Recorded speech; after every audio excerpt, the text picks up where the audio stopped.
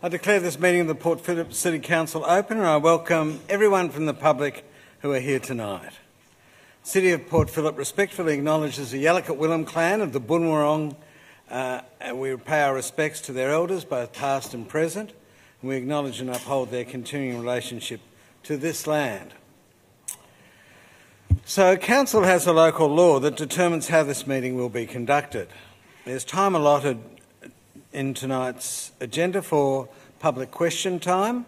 During public question time, members of the public can ask specific questions on general matters other than those relating to a topic that's on the agenda tonight. There is also an opportunity for members of the public to ask a question or make a comment on a specific item in tonight's agenda. This will be done prior to Council considering the item. So when we have an item, first of all, we have contributions from the community, and then we go on to questions of councillors and then on to the resolution. We encourage questions or comments from the public that are directed through the Mayor, aren't defamatory, abusive or objectionable in language or substance, but rather are presented in a spirit of mutual respect of Council and the community. And we ask all speakers to abide by the directions of the Chair. So if you wish to ask a question or speak to a report, please complete one of the blue forms just outside the chamber and hand it to a staff member. I encourage you to limit your questions and comments to around 3 minutes and to avoid repeating any points that have already been made. Please note that all Council's meetings are now being live streamed.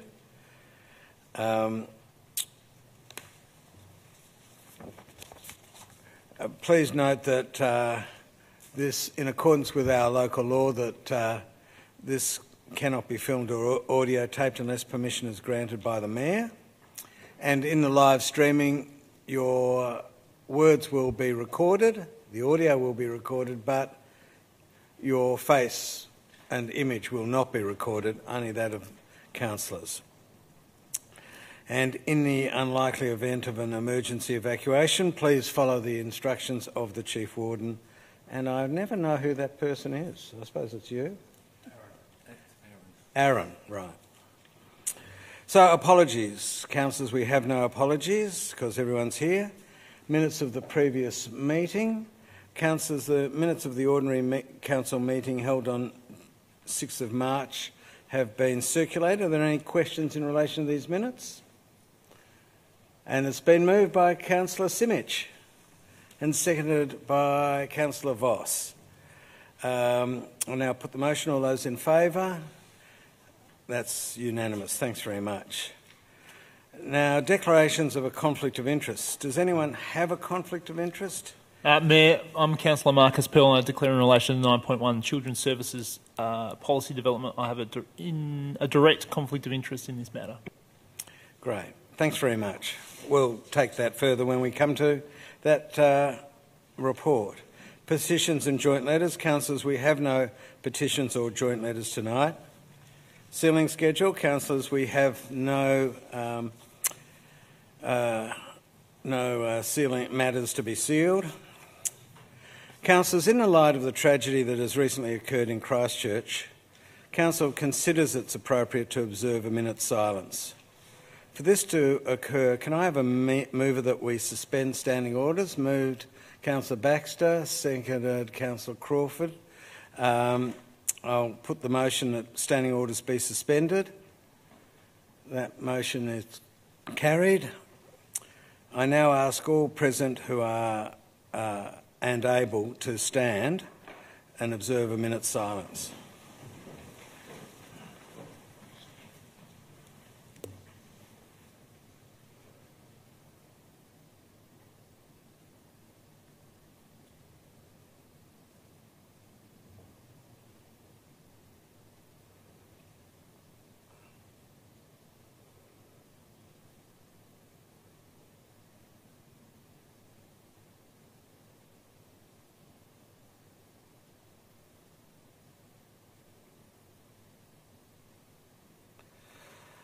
Thanks very much.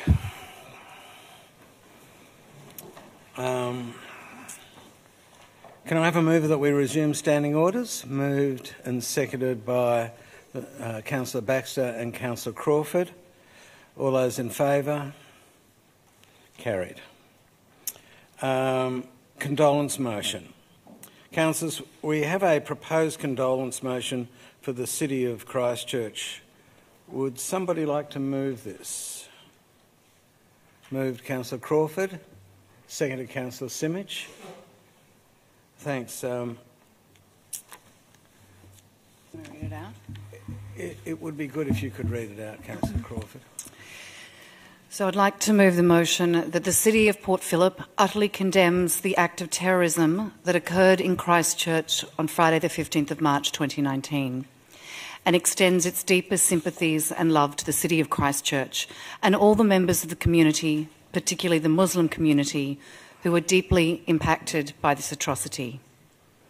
We stand united with you in this time of deep sorrow and stand resolute in condemning such intolerance and hatred in our society. That the Council requests that the Mayor of the City of Port Phillip write to the Mayor of Christchurch to express these condolences and message of support. Thanks very much. Do you wish to speak to the resolution? Councillor Simic? Is there any other councillor who wishes to speak for or against this motion? If not, I will now put the motion. All those in favour?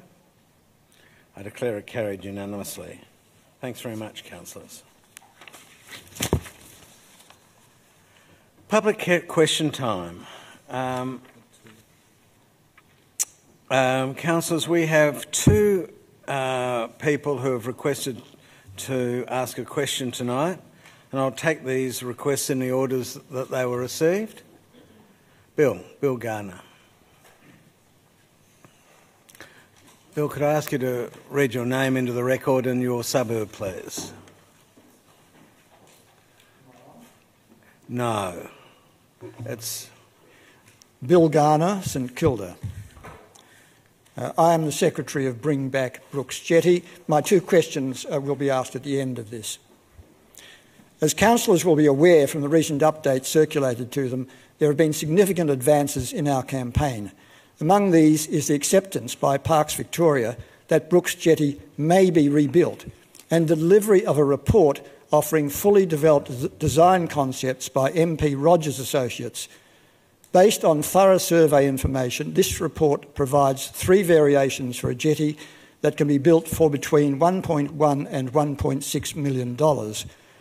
We thank Council for its financial support in commissioning this report and hope that the City will use the report, which I now formally present, to continue to support the case for a new jetty, and I would ask the Mayor to circulate the report to councillors.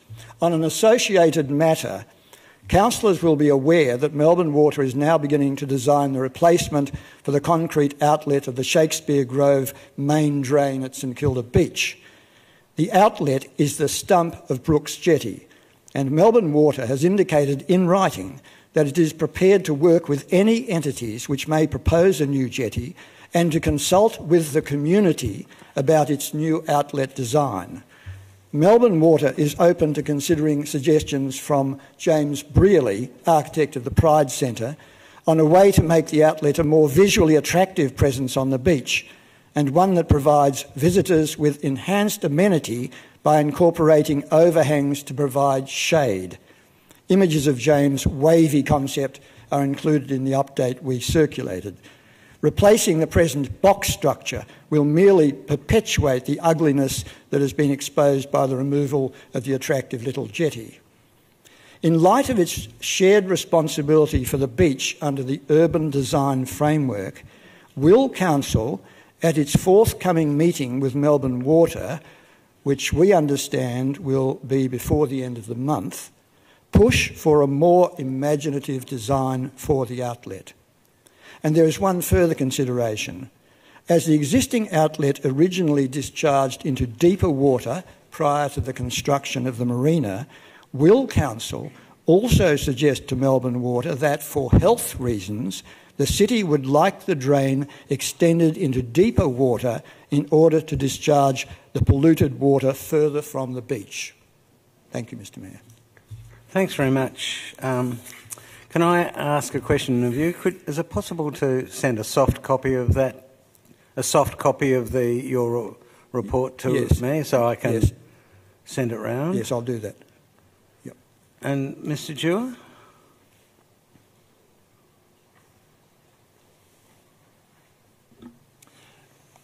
Through you, Mr Mayor, in our preliminary meeting with Melbourne Water last month, we did indicate that we were interested in seeing a more creative solution to the design of the new outfall. That design hasn't taken place yet, and that was the next meeting with Melbourne Water has not been timetabled yet, but it is potentially within the next couple of weeks where we can continue to talk with them about that issue. Melbourne Water have indicated that they're also keen as part of their engagement to talk to the community about the outfall and how it looks. The second question, the one about the outfall and its extension into deeper water, is something we'll have to take on notice. Thanks very much. Sorry, we'll get back to you on that second question. Thanks very much. Mr Bill Phelan?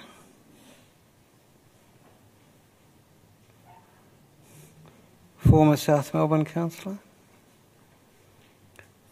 Thank you, Mr Mayor. It's a long time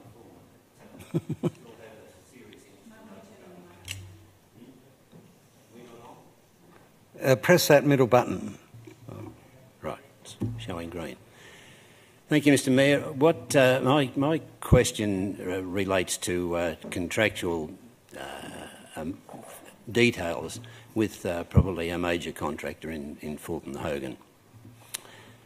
I'd like to know for the 2017-2018 year what the contract figure was. For that same year, how much of additional works was allotted to Fulton Hogan? So the figure that we paid them for works outside their contract. If I think that figure needs to be known. And the other question is, for additional works, at what stage do we get 3 competitive quotes? How much of our additional works is just being negotiated with Fulton Hogan on a one-off basis? Because there's huge amounts of work, and I understand that that's where their profits come from. And I think these questions are more than relevant. Thanks very much, Mr Phelan. Can I... Through you, Mr Mayor, I'll need to take those questions on notice. So is it okay if we take that on notice and we'll Absolutely. get back to you? I did not expect, Mr Mayor, that would be on tap. Right. Thanks very much, Bill. Good to see Thank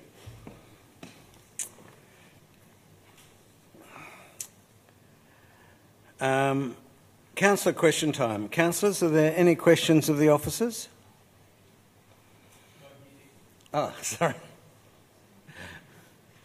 Councillor Pearl. Thanks, Councillor Gross. My question relates to a budget submission that was made by some South Melbourne locals last year regarding Sol Green and the refurbishment of Sol Green. They put a budget response in and didn't hear anything back. I'm just wondering, do we have a formal process in place whereby if community groups go to, in some cases, a large amount of trouble to put a well-worded, well-researched submission into a budget process, what happens in terms of communication back to them based on the result of their budget process? And that's the first question. The second question is, what plans does Council have for refurbishing the Sol Green Reserve? Through you, Mr Mayor, I can answer the first question and perhaps one of my colleagues can answer the second. With respect to the Council plan submission process, our officers always provide feedback back to those community members that have often taken considerable time and effort in making their submission. It disturbs me that the community members haven't received a response, and I'll follow that up personally to see what has happened on this occasion. But we do have a standard process in that regard to thank people about their contribution, but also let them know what the outcome was. Thanks very much. Can anyone answer the second question? Councillor Voss? Thank you, Mayor. I'd like to ask the question about trees being planted. We're expecting... Sorry to interrupt. Oh. We didn't have an answer to that second question. I think we'll take it on notice. Yeah, I think we... Sorry to interrupt you, Councillor Voss. I think we have to take that out on notice. Yes, Mr Mayor, we'll take the second part of Councillor Pearl's question on notice. Thanks. Councillor Voss? Apologies. So this season coming about now, we're about to plant another 1,000 trees within our municipality. We've got a contract with a company that each tree is maintained for 2 years. I'm just wondering if you could detail how often the trees are actually watered under that 2-year contract, and what mechanisms are in place to ensure that that is done, that watering is actually carried out.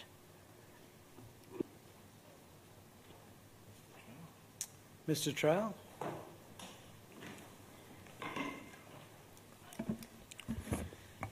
Through you, Mr Mayor. It is correct that we do have a 2-year maintenance period after installation of new trees. I'll need to take on notice the exact watering cycle of that. In regards to auditing, we have monthly auditing of our parks contracts, which includes the park maintenance and tree levels, and that is incorporated as part of that each month as part of our standard review process. Councillor Crawford? I'm going to ask a follow-up question, if I may, on that one, because I'm now interested. So after that 2-year period is complete, do we just depend on rain, or do we have any kind of program in place after that, or do we encourage people to adopt a tree? What exactly happens?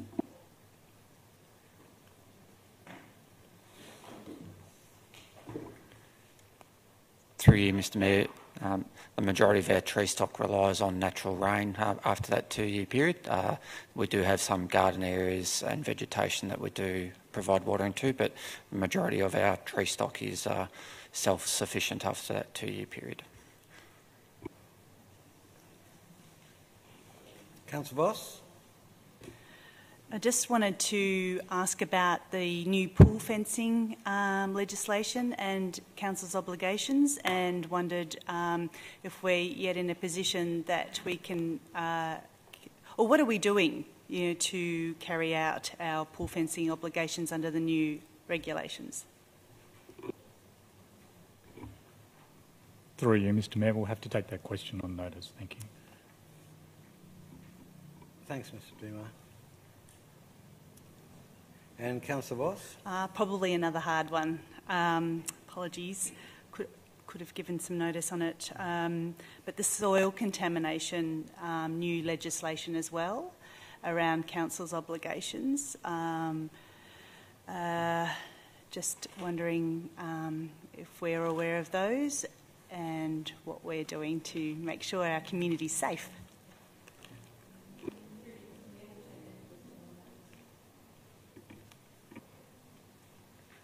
Any more questions? Okay. Let's move now on to reports. The first item is 9.1, Children's Services Policy Development.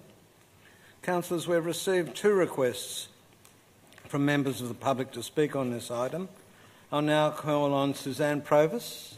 Just while she walks to the microphone, Mayor, I, Councillor Marcus Pell, declare that in relation to item 9.1, I have a direct conflict of interest and I'll remove myself as a result.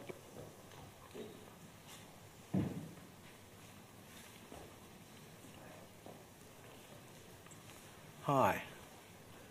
Could I ask you to read your name and suburb into the record, please, Suzanne? Suzanne Provis, St Kilda. Thanks. I'm a long-term resident and citizen of Port Phillip, proud of our many achievements and innovative policies and practices, including our 2006 childcare policy. And I thank the councillors who were on council then.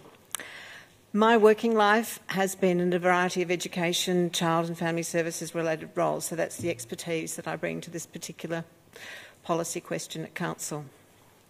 I think that I thank Council for the iterative and mostly inclusive policy development process, and I say mostly because I have not seen evidence in that report of the voices of our municipalities' vulnerable and marginalised residents informing the policy issues and options. The section starting on page 8 of Every Child Our Future, section Why Do We Need a Children's Services Policy, provides a very succinct evidence-based rationale that begins. Access to quality education lies at the heart of healthy human development. Continuing access to meaningful learning and development experiences is also critical to long-term improvements in productivity, the reduction of intergenerational cycles of poverty, preventable healthcare, the empowerment of women and reductions in inequality. Enabling participation and inclusion to services for children requires supporting universal access to services that are affordable, safe and high quality. That rationale is not clearly and/or consistently evident in the policy recommendations, in my view, and I'll use the National Competition Policy to illustrate this point. I found that the NCP was poorly explained in the document, but it pervades the policy recommendations, both explicitly and implicitly. There's scant attention paid to the universal benefit supporting universal access to services that are affordable, safe and high quality. So the social benefits, not just the economic benefits, have always been very important to the citizens of Port Phillip and to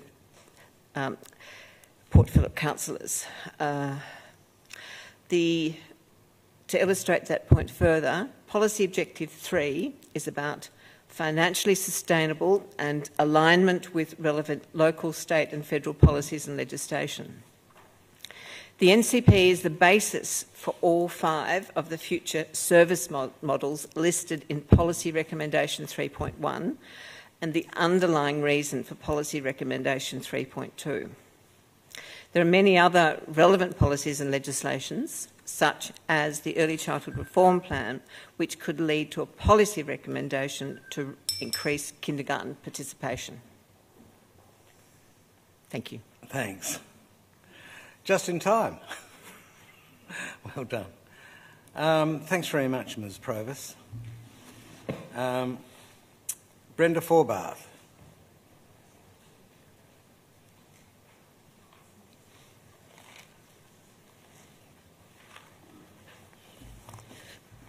Thank you, Mayor and Councillors. Brenda Forbath, Community Alliance of Port Phillip, and I live in Elwood. There's much to be commended in the very extensive documents relating to a range of important children's services that have been tabled here tonight, such as the importance of greater coordination and collaboration between services, staff professional development, improvements in the centralised waiting list, the need for forward planning, access and equity issues and much more. However, Community Alliance of Port Phillip is concerned about the focus on councils with withdrawal from direct service provision as a policy option for the future, and another focus is on full cost recovery as a model for the future. And they're outlined in attachment 1, the policy issues and options paper at pages 44 to 45, and I urge councillors to have a very close look at that. It is claimed that future policy in this area must meet national competition policy requirements and that council-run services and/or council subsidies to its own services and other community-based and not-for-profit services may be in breach of the national competition policy. Now, councillors, we've had this debate in the past a couple of times during the Kennett State Government era and subsequently in this council, which Councillor Gross will remember when he was last on council. I'm going back 2006. a decade or more. In the end, council decided to continue to operate and develop its own services and to support and subsidise the community not-for-profit sector. They decided to do this as it was in the public interest. There was no legal challenge to that decision at that time. National competition policy, as you would know, was introduced in Australia in the 1990s. The principal objective of national competition policy is to promote competition within the economy where it is considered to be in the public benefit. And I stress that. If Council intends to go down the path of policy recommendation 3.1, B, C, D or E, and again I refer you to pages 44 to 45 of that very large report that's in your package of documents, there needs to be a very open and detailed consultation with the community about this very substantial change. And I say this in the context of the recommendations from Council's own Children's Services Reference Group. That's at Attachment 3 in your documents, Appendix 2, in which a key priority was that there should be a continuation of the current policy of providing a mix of services, council-run, community-managed and private, and that Council should continue to offer financial support for community-run services. The recommendations say that a mix of services ensures that families have choice and that they can access more affordable childcare. These particular views from the Children's Services Reference Group do not appear to have made it into the executive summary and recommendations, unfortunately. CAP will have much more to say on this important policy at a later stage, but tonight, councillors, we recommend that you heed what the community is saying to you about Council's role in the delivery and financial support of children's services. We also say that Council needs to challenge the argument that national competition policy forces it to cease delivery and funding of children's services. And this raises the question, to what extent have councillors been briefed on national competition policy and its impact on local council services for children and families? In the end, public benefit must be the core to any future decision. Thank you very much. Thanks very much, Ms Forbath. Ms Forbath? Okay. We've got, councillors, we've got... Yeah. Can I ask councillors, do you have any questions of officers? Councillor Voss? Thank you. Just wanted to reference the Murdoch report first up. It makes numerous recommendations to be included in the policy going forward. I saw some of them reflected in the policy recommendations, but some were missing. I'm just wondering, how was the decision made not to put some in? Why is there a gap? Who am I speaking to?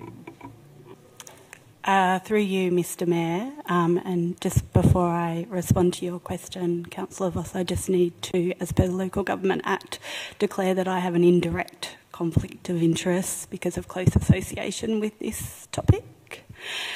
In relation to the recommendations in the Murdoch report, they made 15 recommendations. The recommendations that we've provided represents a synthesis of those recommendations. Certainly the intention was to incorporate the majority of those recommendations. There were a couple of recommendations made by the Murdoch report concerning very, very early childhood, so maternal child health, and even talking about pregnancy, which we didn't include in our recommendations because they're out of the scope of this report, but certainly we are taking that on board in the future planning for family, youth and children's services. Councillor Simic? Thank you, Mayor. I'd like to take on Ms Forbath's question about the national competition policy and to what extent councillors have been briefed. Through you, Mr Mayor, and I might also throw over to Ms Parsons as well. In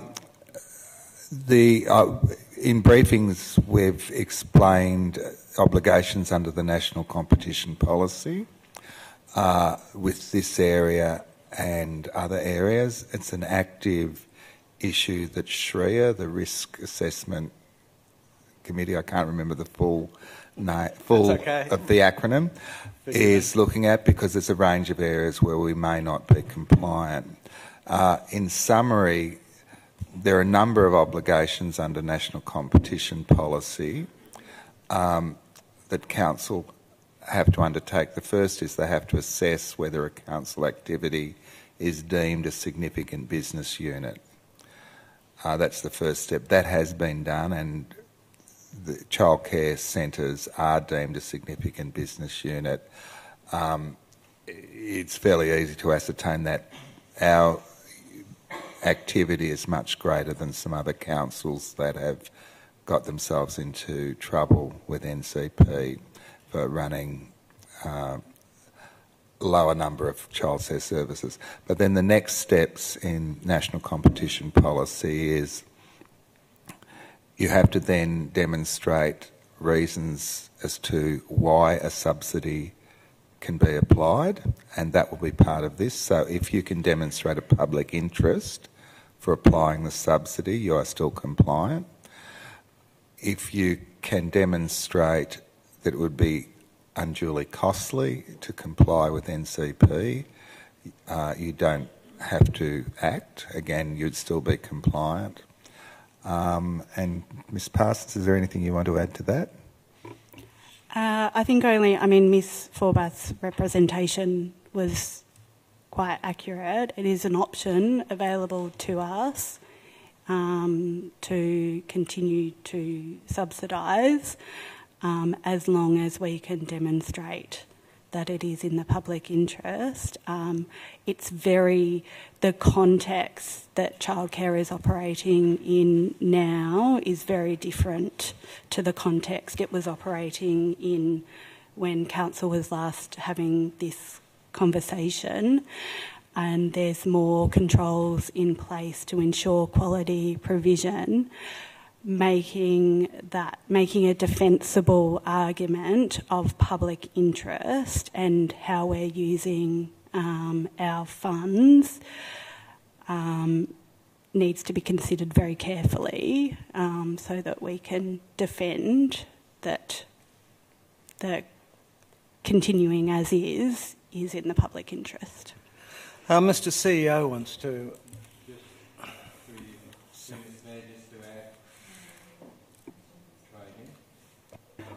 Now I'm on. Through you, Mr Mayor, just to add, the Council's Audit Committee has also been briefed on this issue, and also to clarify, Mr Keenan, correct me if I'm wrong, NCP only applies to directly provided council services, not community childcare services that council fund. Is that correct? Through you, Mayor, yes, council is quite at liberty to fund not-for-profits, community managed, and it's only the council operated services that are in scope.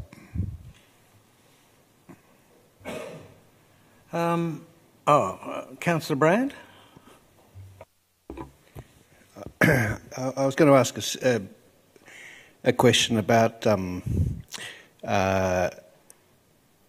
council childcare services, which has partly been answered by some of the comments which have already come.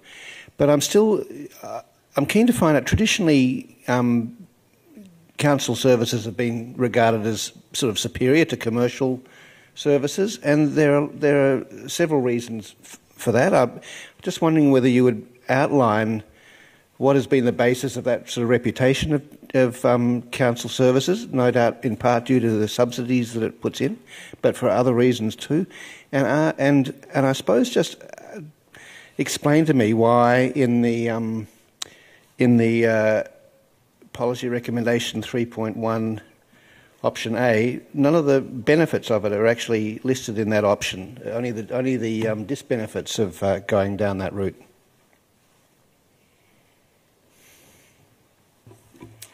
Through you, Mr Mayor.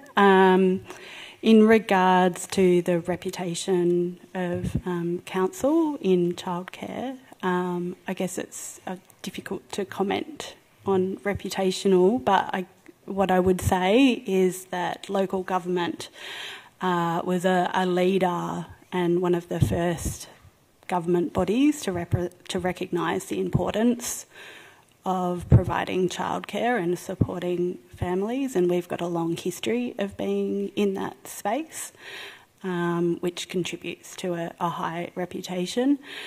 There's also been some issues in the past with some market failure in terms of the private market for childcare, which has potentially contributed to some mistrust. But again, the context that we're operating in now, with the federal and state government policies providing support for childcare and putting in place frameworks such as the National Quality Framework, which provides an objective assessment of all childcare centres, provides a greater level of objective assurance about the quality of all services, not just council services. And the second question that you were asking, just remind me. Oh, why didn't we put in the benefits? I take on the feedback that's how that one has read, and we can look at how we're communicating that going forward in the consultation. Councillor Voss and then Councillor Baxter. Thank you. I'd like to take up the question from Ms Provis. She wasn't able to evidence any vulnerable, marginalised voices in the documentation. Just wondering if that's the case, what are we going to do to rectify that issue? Through you, Mayor, I would propose that there are quite a few recommendations within the paper that do explicitly do that. The major one is that we create a subsidy that specifically enables vulnerable families to access early childhood services across the city, regardless of whether they're council-run, not-for-profit, community-managed or private. So that would be a vast improvement to current policy settings. At the moment, there is a small subsidy which hasn't really been taken up. I think there have been 2 families, if I'm correct, the early education grants that were put in place in relation to changes by the Commonwealth. The second policy recommendation, which is very important, I think, it recognises that financial hardship is not the only barrier for some vulnerable families, that particularly those families that might be experiencing family violence, might be homeless, might have mental health or alcohol and drug issues.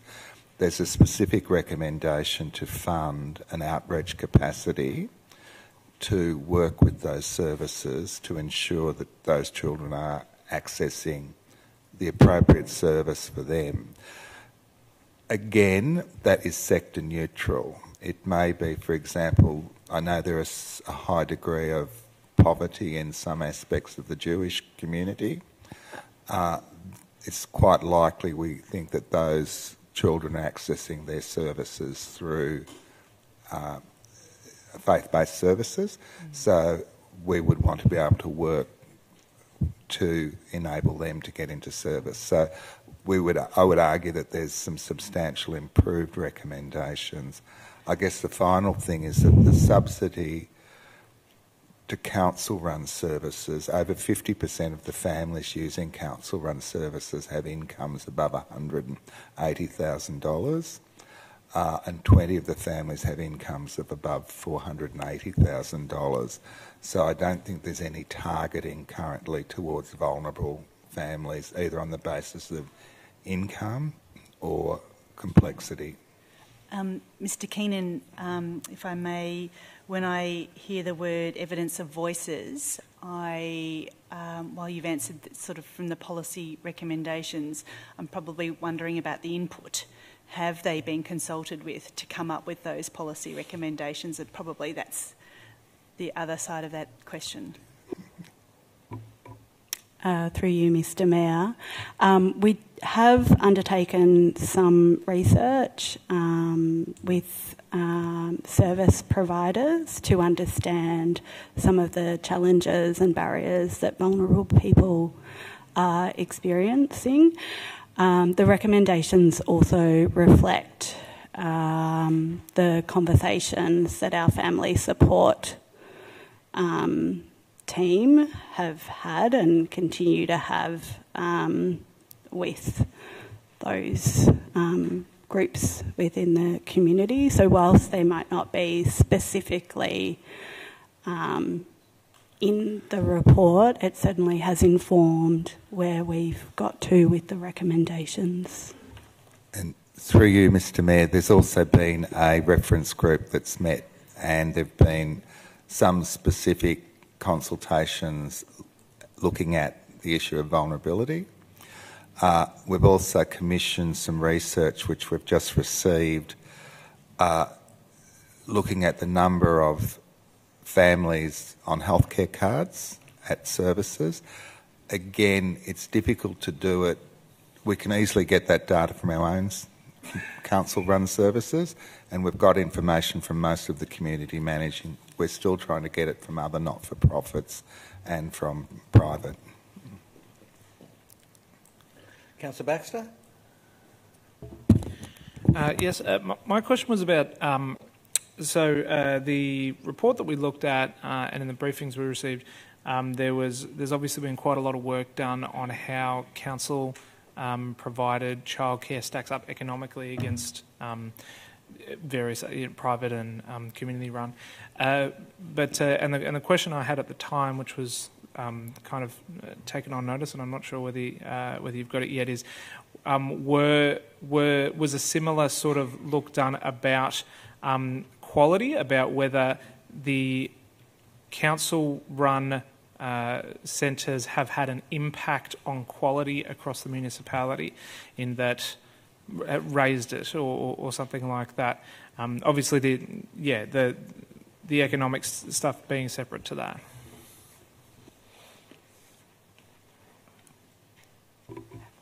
Through you, Mr. Mayor, being the research to understand our influence on quality is difficult at the moment, because we've only really got reliable data on quality for a short number of time, and we've been in that market that whole time, so it's difficult to separate and make any kind of statements about cause and effect of our role in that market.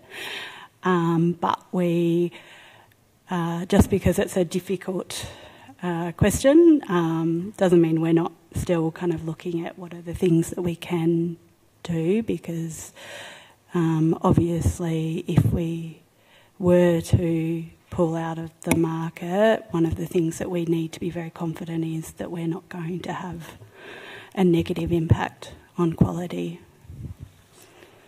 Through you, Mr. Mayor, what we can objectively report is assessment against the national quality standards, and that shows that all of the council-operated services are exceeding or meeting standards. All bar 2 of the community managed are exceeding or meeting, and 1 is excellent, which is one of the few in the state. The private and other not-for-profits, there are more of those not meeting the standards in comparison. But again, there are a number who are meeting or exceeding. I guess the other role councillors have played in improving quality has been the quality subsidies to the community managed centres, and also assistance with professional development, networking amongst those services, which I think has all contributed to improving quality across the sector. Mr Keenan, can I... Oh, sorry. One further point of clarification. At the moment, the way we provide subsidies to community-run centres, they're expressed as a quality subsidy, but they're not specifically tied to quality outcomes. So there is an opportunity to improve, that relationship between our subsidies and outcomes through the policy. Thanks, that's good, useful. Mr Keenan, can I ask you a question? Could I ask you to quickly tell us a cautionary tale of on Hobson's Bay, I believe it was, who didn't comply with the competitive rules?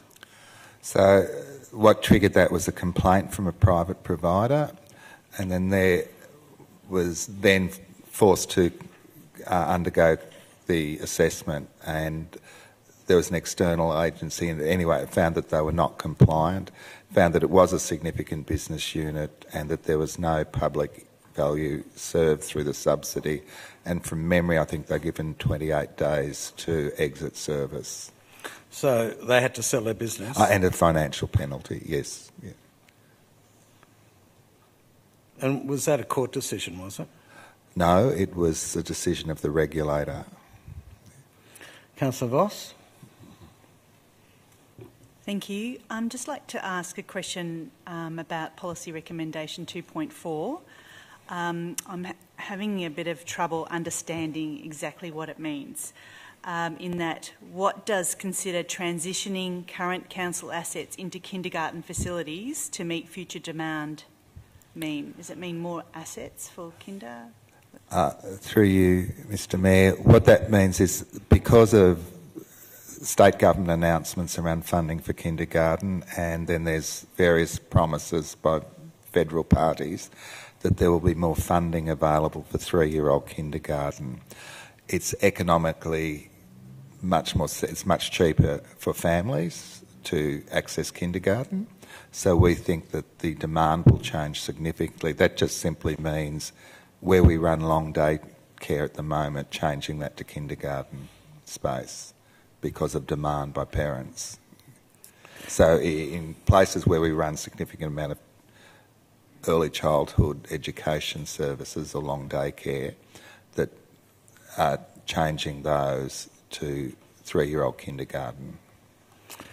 So, councillors, I'm keen to make a decision on this. Remember, this is... Thank you. I have a few more questions, Mayor. It's a very important document. I want to understand about the waiting list, and in terms of in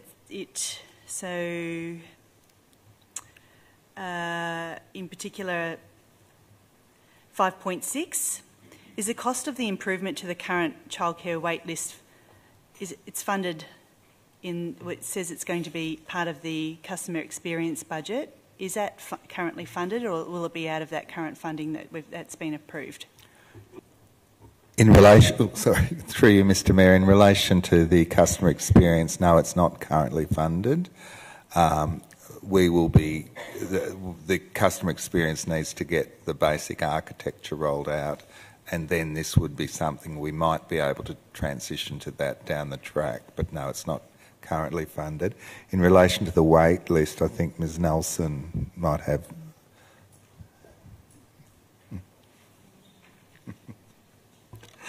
Through you, Mr Mayor.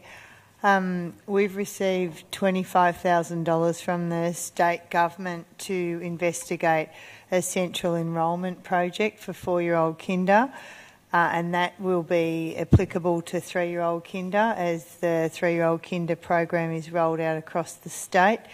So currently we're using those funds to scope out what we would actually need to develop a central enrolment policy, scope what type of platform we could use, a communication strategy and a consultation strategy. This municipality by 2022 will expect all its 3-year-olds to access at least 5 hours of kinder, and by 2029, 15 hours of kinder. So just to follow up to that, you're talking about 5.3 there, which talks about a municipal-wide enrolment system. Is that different to the central childcare waiting list, or are you looking at combining them into one?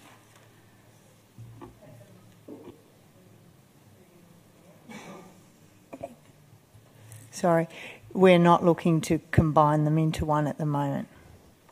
They're two separate projects. So one's currently for long day care, and this particular project is for the kindergarten central enrolment. Councillor Crawford.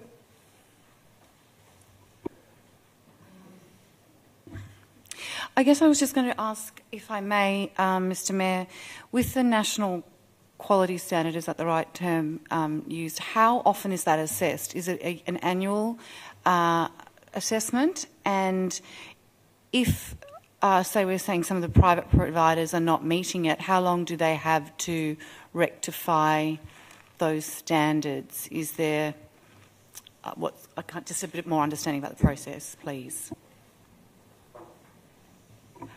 Through you, Mr Mayor, we believe that centres are assessed every 3 years, so it's not an annual assessment. I'd have to take the question regarding, we might just give us one.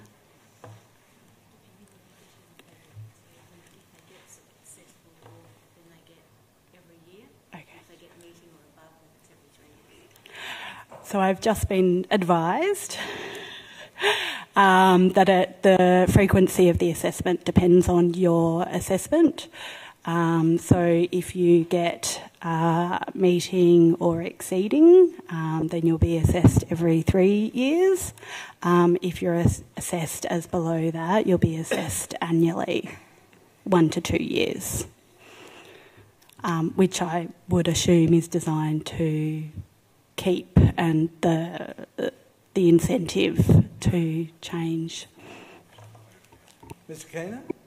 Through you, Mr Mayor, probably part of the consultation of what we might bring back is whether a centre operating out of council-run premises or in receipt of council grants doesn't meet the standards over a period, whether we would want to look at that and whether that service continued or whether we wanted to transition to another provider.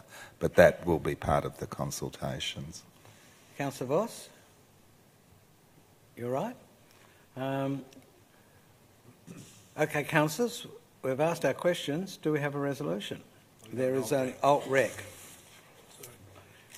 which has an additional 3.4, allowing the standard CEO alteration. Okay, are we all done? Are we all dusted? I'll move the alternative recommendation. Do I have a seconder? Seconded, Councillor Voss.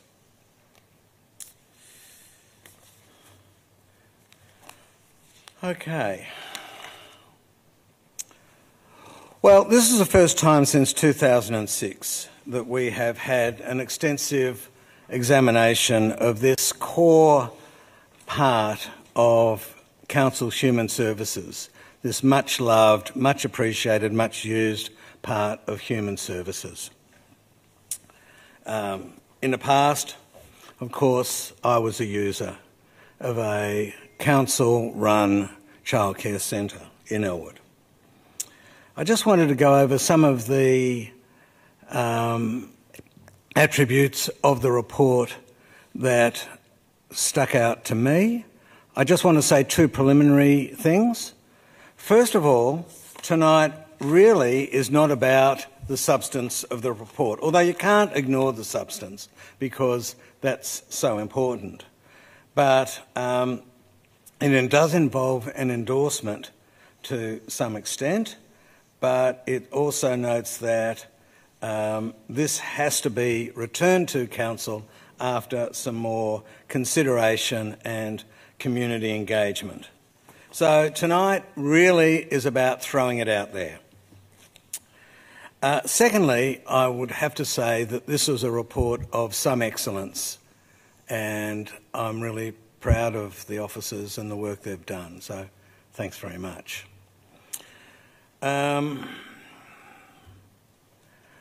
I just wanted to say a couple of things now about the substance of the report. In 2.2.6 of the officers' report, which attaches this policy document, it talks about the changes since 2006, which are so important. The first is that we're a growing city. There's going to be a massive increase in the number of kids that we have to look after. There's been significant policy and legislative changes. There's the National Childcare Subsidy. There's the National Quality Framework that we've talked about tonight, and National Competition Policy. So since 2006, there's been significant policy and legislative change. And we, after 12 years, we have to revisit it.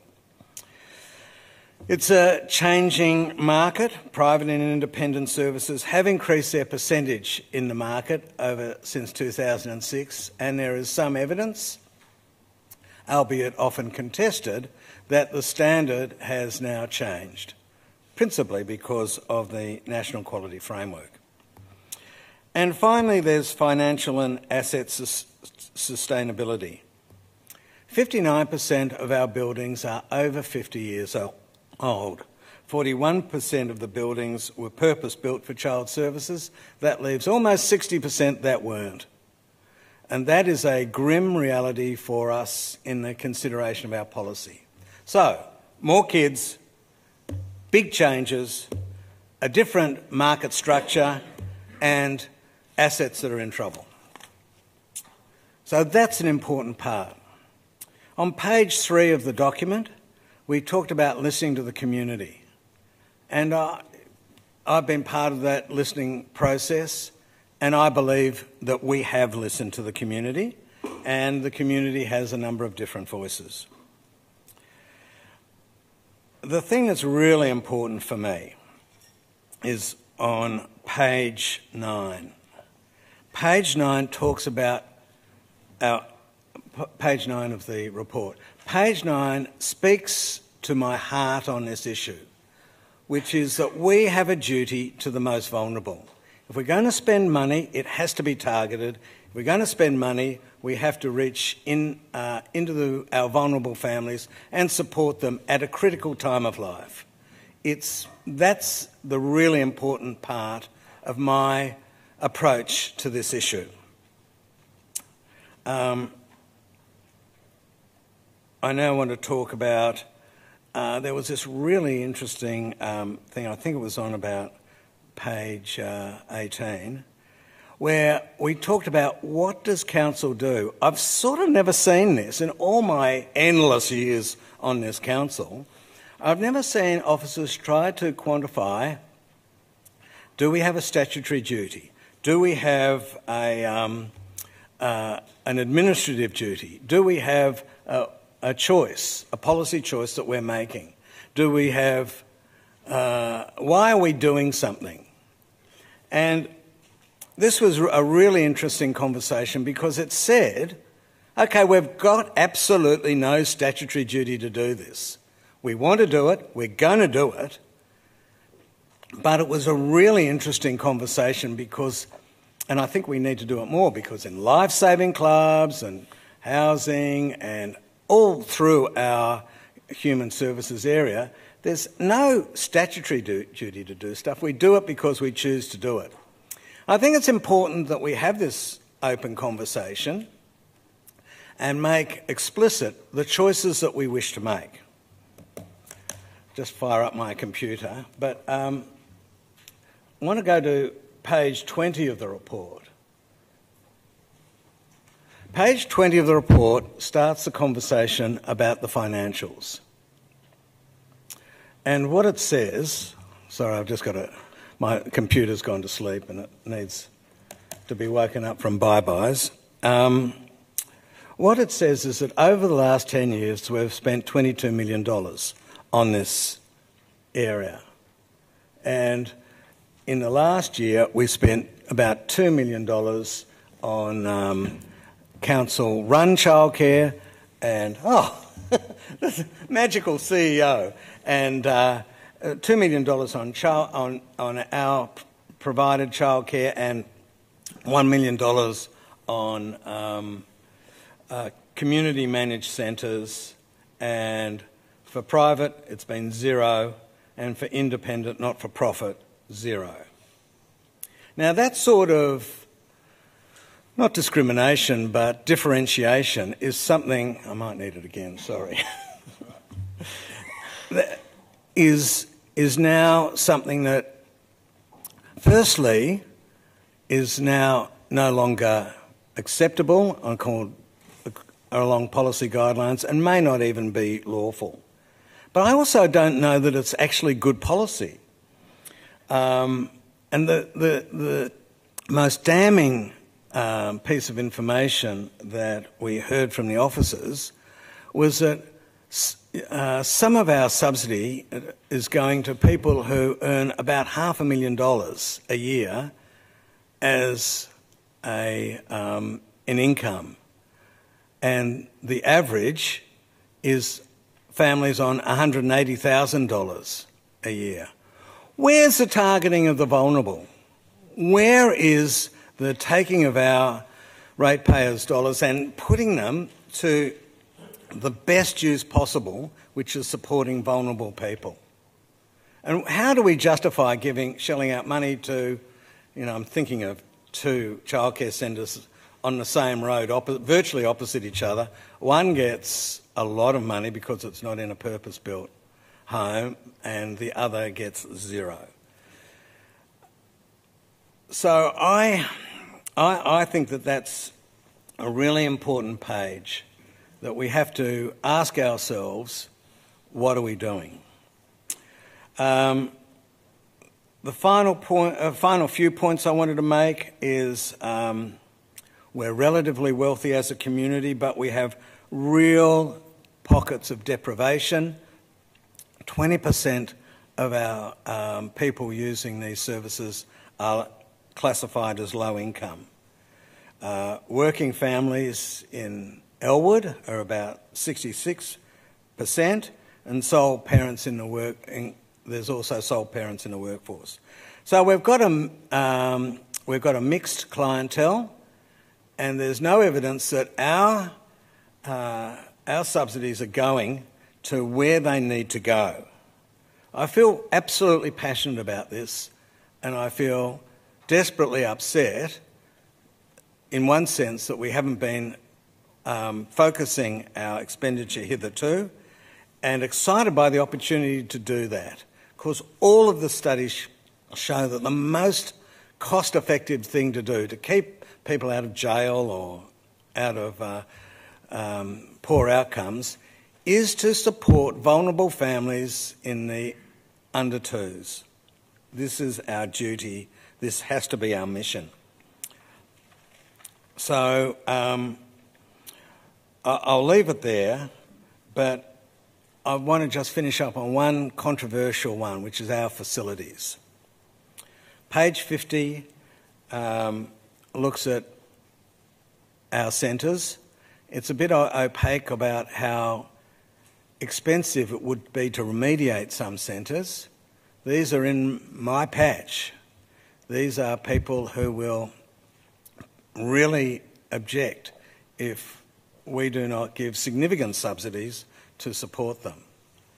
This has been referred to a centre-by-centre analysis, and we have to be wary of throwing a bucket load of money at not purpose-built centres that can never be best practice and can never be easily viable because they're too small.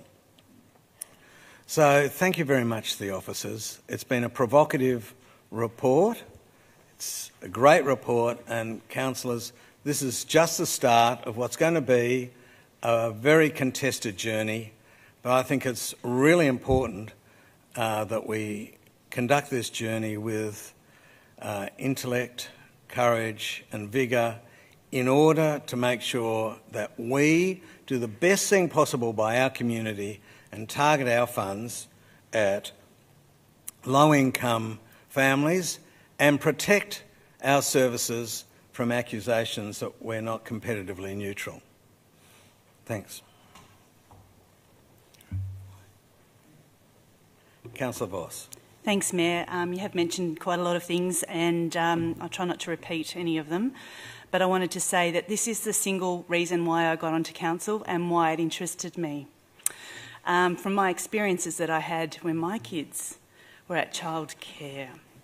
So I was really pleased to see that this document does really explore what council's role is in early childhood services, and for now and going into the future. And when you look at it and look at the landscape, there's been 19 federal and state legislative changes. We've doubled our population of 0 to 4s since our last policy. And I have to say that part of the reason for the last policy was to actually increase the number of childcare places and facilities out there in the city of Port Phillip. In particular private independent childcare. And I have to say that it's largely been successful if you want to look at it like that, because that 2006 policy, we look at it now and there's a vast amount more out there. And in fact, some of our childcare centres are not even filling their rooms up at the moment. Ageing assets, as you've mentioned, they no longer meet regulation, and the cost of upgrading them, well, we have to consider, is this a really good use of our ratepayers' money? What is our stewardship of these assets? And then, most importantly, we need to consider our children, the children of our municipality, and that's a single reason why we're looking at all of this. So it's articulating the vision for the future for our services in City of Port Phillip. I wanted to call out two areas that haven't been included, and that's the playgroups and our toy libraries into the policy. I think that's really important, and it's good that we're bringing it in. I think we need to do a bit of work on the document around that. But we do need to bring what we're doing in the City of Port Phillip into line with contemporary practice. The Murdoch document, the research piece in there was fantastic. I very saddened many ways to read that document, but in being asked, what is the single most important thing, the single piece of thing that we can do as a city to inform our policy? What is the best thing we can do? And, what is it that will maximise the opportunity of our children in the first 1,000 days? And to actually go through that and see what that is, and that period of time, that first 1,000 days, that period has lifelong consequences, I think was incredibly important to make sure that we focus as a municipality on our 0 to 4. The 1,000 days actually also includes pregnancy, but as was pointed out, that's not what this document's looking at, but it's very, very important. So if anyone hasn't read this document, at least read that. It's very informative. And also being asked to review the evidence as to the efficacy of the integrated hub model versus the standalone services. I think that's incredibly important. We've been going down the hub model, and it's really important to say, is it right? So I wanted to thank everyone that's actually come out and participated in the program over the last 12 months, I suppose it's been, or even longer, and input into that's popped out in these policy recommendations. Perhaps we haven't got them all right, and this is the opportunity, to tailor them a bit further, hone them in, or we might have got them right. It's really up to the community to let us know how that goes. So, just a final note, we always need to consider the children, and this is where we need to balance those levers that we have to pull to make this work for everyone. So I'll be endorsing the motion to go out to consultation. Thanks, Councillor Voss. That was a ripper. Thanks. Councillor Baxter. And you didn't repeat anything I'd said. Nothing. Thank you, Mr Mayor. Look, I also just wanted to thank everyone that's been involved in the process so far, and to really encourage people to get involved as we consult further. As a father with two little ones, this stuff is really important to me personally, but also as a councillor and because of our history in this area. I know that there does seem to be some fears in terms of people that have contacted me that council is heading down some predetermined course that we're not going to budge from, and I just want to reassure people that that's certainly not how I feel about it, and I really look forward to seeing people's input from the community going forward. Thanks, Councillor Baxter. Okay. Oh, a late hand, Councillor Brand. Yes, I'll certainly be voting for this motion. Very obviously, because this is actually a motion to put this document out there for public consultation, and I think it's a document that we can very largely be very proud of, and it's I really enjoyed reading it, and I feel it's sort of comprehensive and a pretty good document to go out there, and I know that the work and the thinking that's gone into it has been extensive and fantastic. They're just, for my own purposes, and I think for parts of the community, I just do want to sort of comment on some of the things that were questions that were answered before. My personal understanding of childcare is, well, I haven't got children, so I haven't had the privilege of having to find childcare. Back in 2006, it was like a crisis. I just remember it was just amazing that there weren't anywhere near enough places. The policy that council put together, I think I need to declare that it was after I was on council, but I spent a lot of time, on helping work up the policy. My understanding of childcare is probably anchored in that document and anchored in that debate, and it is anchored in that idea that council decided to choose to put extra into it with subsidies to provide either more affordable childcare or higher quality childcare, however that subsidy worked out, which is a public benefit, and it did stand up as some sort of justification in terms of the competition policy. Now, the competition policy might have changed since then. There's a whole lot of stuff that I don't understand in great detail about it, but I personally would like to see those terms and the term quality, which was always associated with those subsidies. I would like to see that addressed in the debate that we have about this and the discussion we have. This executive summary of the policy mentions quality once, as far as I can see. Well, it repeats the same mention of it. I would just like to be helped out of the 2006 and into the modern world with some explicit comparison and acknowledgement and comparison of what we had then and what we have now.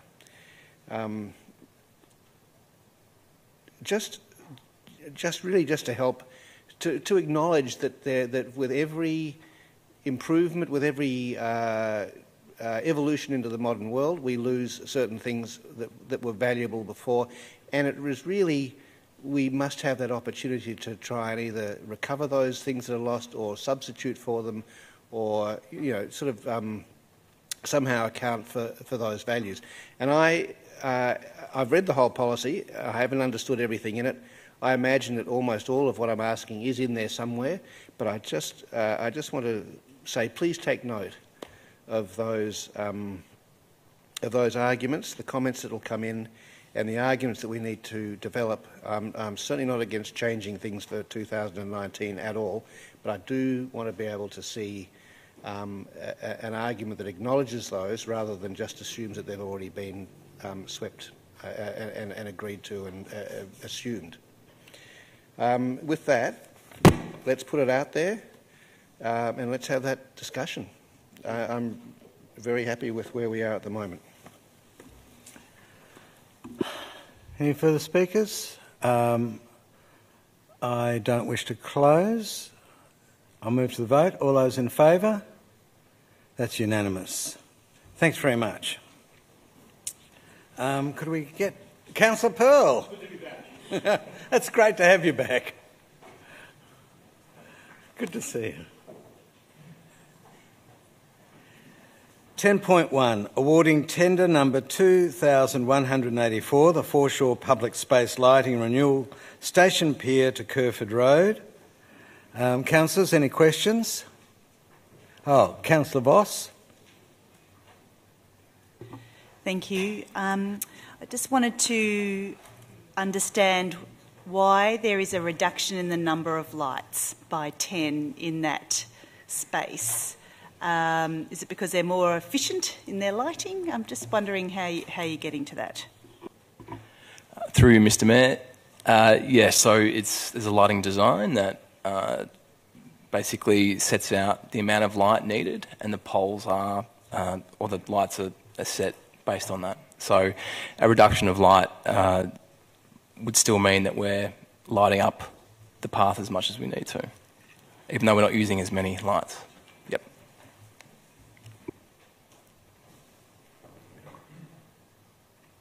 Councillor Pearl? I've got a couple. The first one is the lights are in bad condition, particularly between no, actually what I was about to say is wrong. I'll just correct myself midway in my question. Never stop me, Councillor. That's all right. Why are we doing this section of lights versus the next section? So there was quite a serious sexual assault 2 years ago in the next section, which happened pretty early in the morning. For security point of views, I'm just wondering why have we picked this section of lighting versus the next section of lighting further down the line to St Kilda?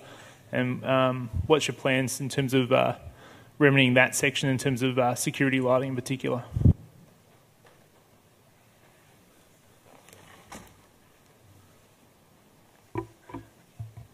We may have to take that one on notice. Through you, Mr. Mayor, we may have to take that one on notice as to why this section has been chosen. But this section did enable us to look at a long section of lights that would be able to be replaced. Originally, we looked at doing this in stages to actually fit the budget to be able to do it, so we didn't actually anticipate that we would be able to replace this entire section of lights in one financial year, but we've received quite a competitive price through the procurement process. In terms of why this entire section was actually chosen, we'll have to get back to you. Councillors, I neglected to call on a member of the community to speak to us. Robbie Nyaga.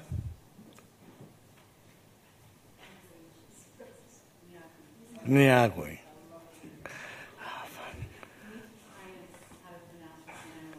Look, no one can pronounce my name, so it's my vengeance on the world. Could I ask you, please, to read your name and address and suburb into the record, please? Sure. Robbie? Robbie Niagui. Niagui? It's not spelled that way. Let me just pull up my notes. Apologies. No, I've lost it. Did your computer go bye-bye? There we go. So I'll just speak very briefly. I think it's great that the lights are being replaced. I think particularly in terms of the environmental outcomes and also light pollution. Obviously, it's something we don't talk about a lot, but the impact on local bird life, particularly of poor outdoor lighting, is pretty significant. That said, I guess I was kind of dismayed to see that the new lights don't really have any kind of, I guess, what I'd, for a better term, heritage impact on the foreshore. As someone who's kind of grown up in this area and kind of grown up around this foreshore, I think every piece of the foreshore is something that should be protected and considered. And although it's important that we always attempt to improve the amenity of the space that we've got, I think it's also important that we look back and consider the foundations of what's there. The current gooseneck lights, although certainly not what was there 150 years ago or 100 years ago, do nod in the direction of the kind of Victorian-era promenade that particularly along that section from West Pavilion to Station Pier is pretty prominent, obviously with the stone wall. And I guess I was kind of curious to see whether Council had any kind of consideration of that as part of making the decision to go with quite a contemporary light design. And I guess whether as part of the decisions around the foreshore, things around that kind of design elements are made. Obviously, there's broader master plans, but in terms of that really detailed sort of the texture of that foreshore environment, a council having those considerations. Because I mean, it was interesting of note that the phrase like that the lights have been there for many years, and so for me as a 27-year-old, for me they've always been there, and they are kind of intrinsic to that space. Obviously, for others that would be different, but I think that's something that's important to consider when replacing every little bit of the foreshore. Thanks a lot. Thanks very much, Mr. Niagui. Did I get it right?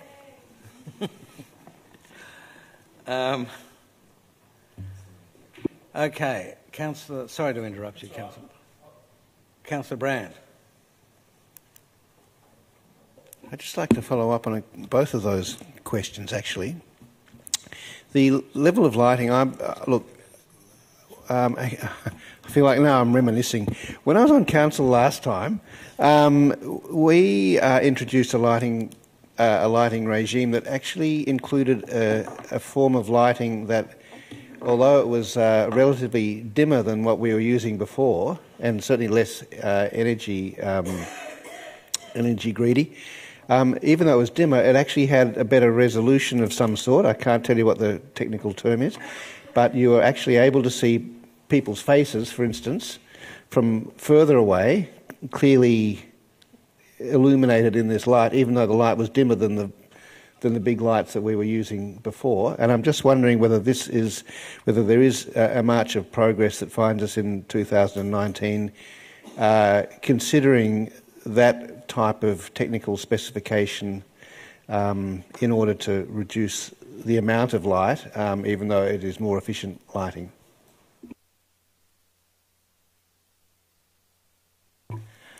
Through you, Mr. Mayor. So there's an Australian standard now for lighting, particularly for pedestrian lighting. And the change in lighting, which I think is what you're alluding to, it's more directional. It's a warmer light in LED, but it still has the ability for people to see faces, as you've noted. So it actually improves that aspect as well. Just on a related question, partly prompted by Mr. Niagui,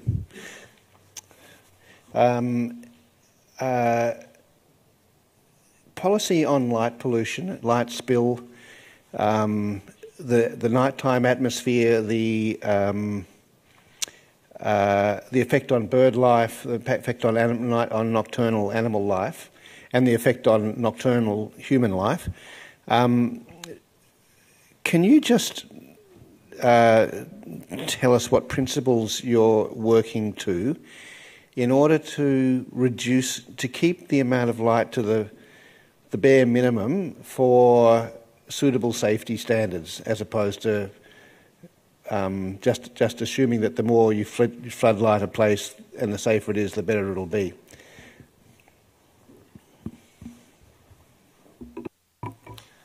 Through you, Mr. Mayor, there are some guidelines on what sort of light actually has the least impact on insects, bird life, nocturnal animals.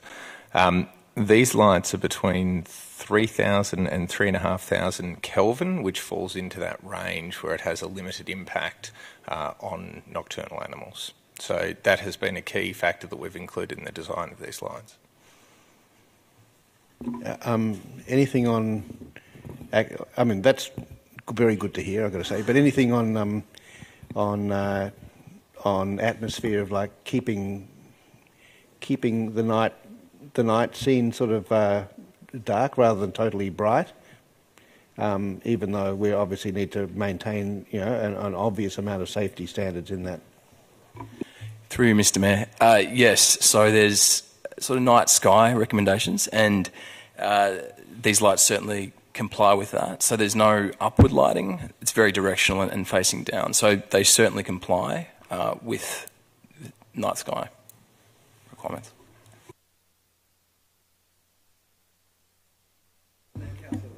I'll take up Mr. Niagui's question around the heritage.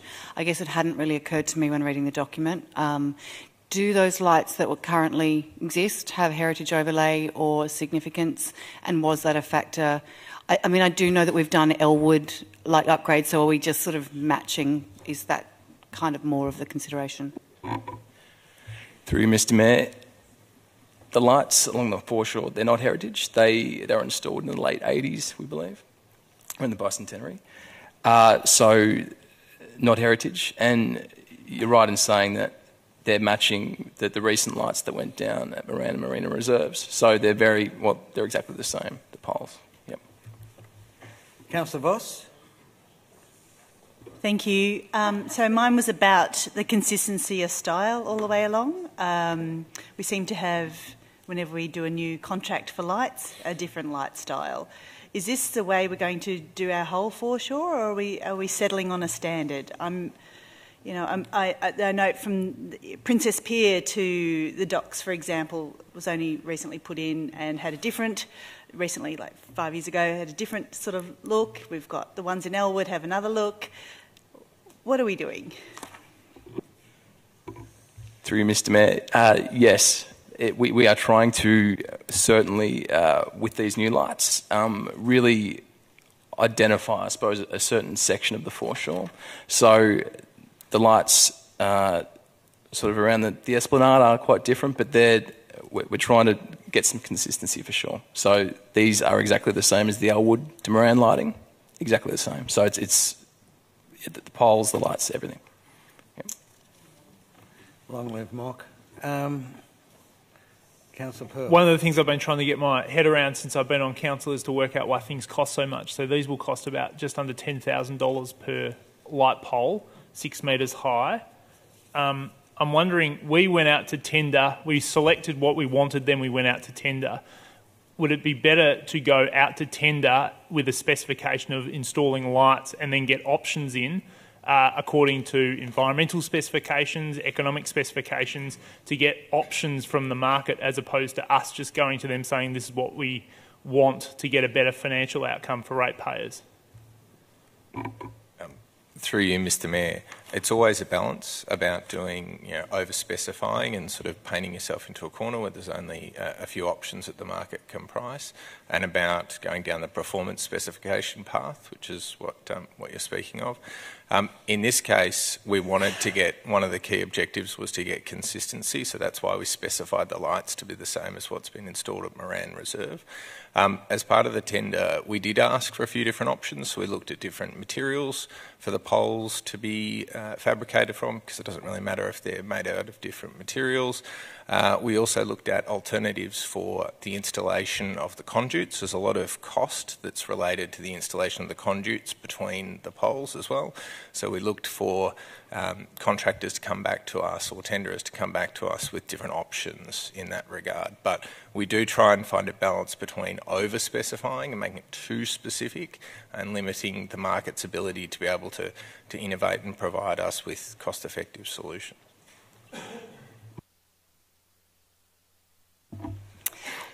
What is the lifespan of such a light? Do we get 10 years out of it, 20? Tell me as long as possible. Through you, Mr Mayor, we expect a 25 to 30 year lifespan for the pole. Technology could change over the years for the LEDs, but for the pole, which is the thing that sort of is most intrinsic to the design, 25 to 30 years. Okay. Councillors, I think we've exhausted questions. Do we have a resolution? I move Councillor Voss, seconded Councillor Brand. Moved and seconded. Can we have a few words, Councillor Voss? Or may we? I don't need to speak to it, no. Councillor Brand? Yes, I'll just say, just commenting on the previous discussion, I, for one, think the design is a really nice design. I think it's handsome and simple, and I understand the sentimental attachment to the gooseneck ones. But to say it's not heritage rated, it is actually quite a respectable postmodern design from the 1980s. But so I wouldn't mind somebody saying that we've got to keep them. But I think that what we're putting in now is actually really very smart, and very appropriate, and will serve us very well. And I'm happy with all the other specifications that seem to have gone into it. I'm just going to say a few words because this is a tender, and when you look at the tenders, I take on board what Councillor Voss has said. You know, it does seem a lot of money, but they are new poles, and it is new technology. The tender winner, High Access Group, wasn't the cheapest tender going, but very close to it. And whenever I go down to the Foreshore, I feel an overwhelming sense of shame because there are a whole pack of lights that actually don't light, and I think I would have voted on lots of them. The existing lighting fails the dark sky compliance because it reflects upwards as well as downwards, and the lights are unbaffled. These are focused and baffled, and therefore have a higher environmental rating from a number of attributes, and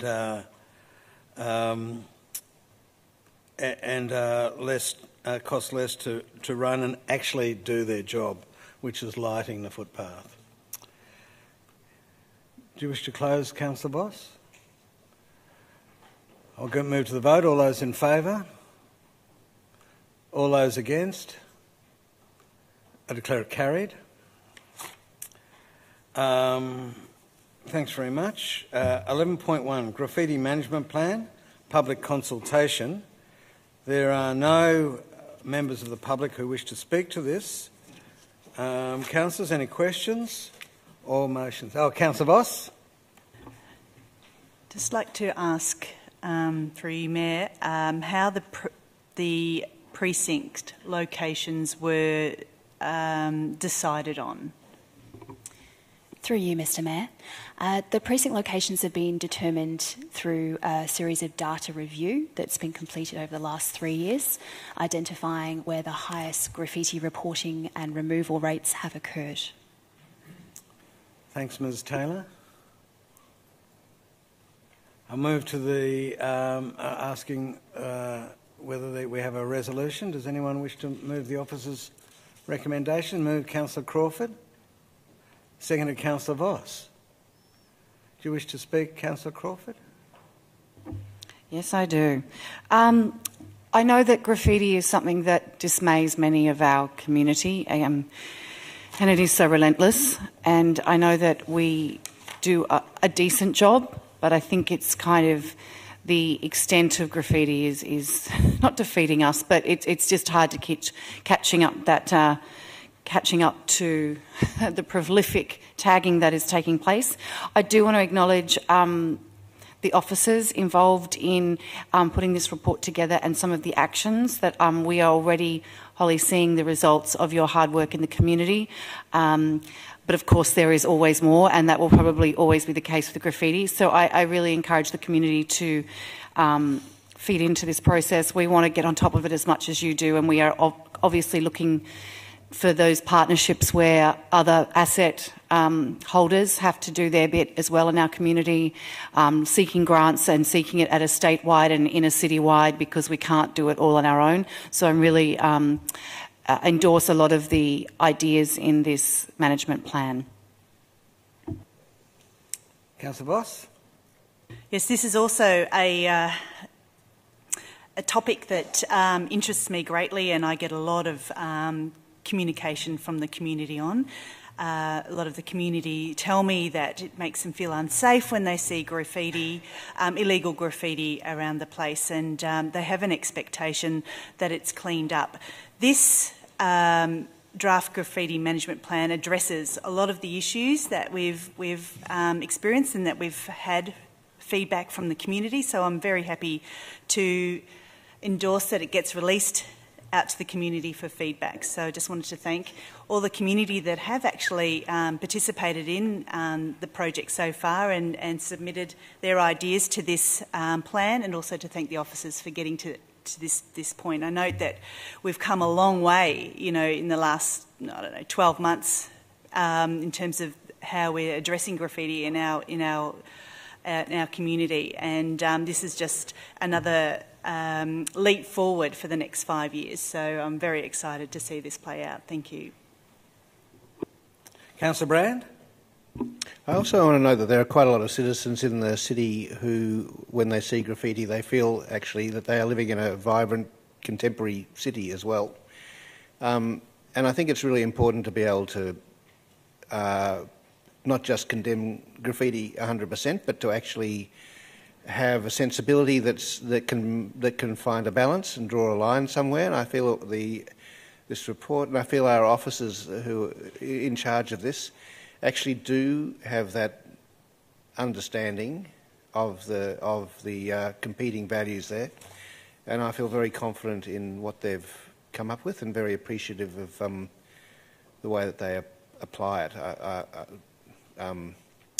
That's basically what I want to say, and so thank you, and I think it's a good policy. Thank you.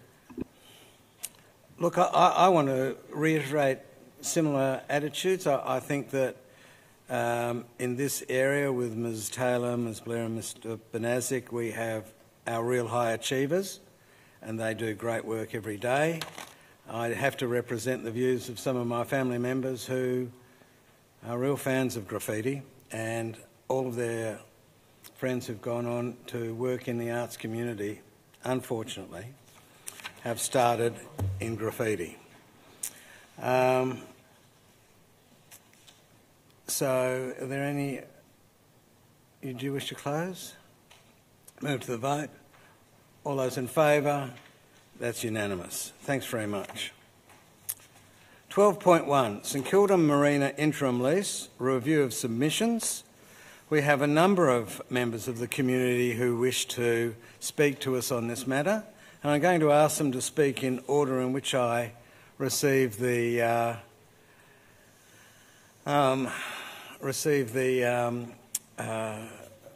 request to speak, and the first is Andrew Barlow.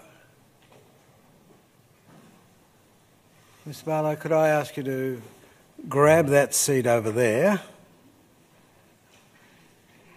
read your name and suburb into the record, please? Sure, is that on? Can everyone hear me? It is. Yes, I'm Andrew Barlow. I'm a Director of Australian Marina Development Corporation. Welcome.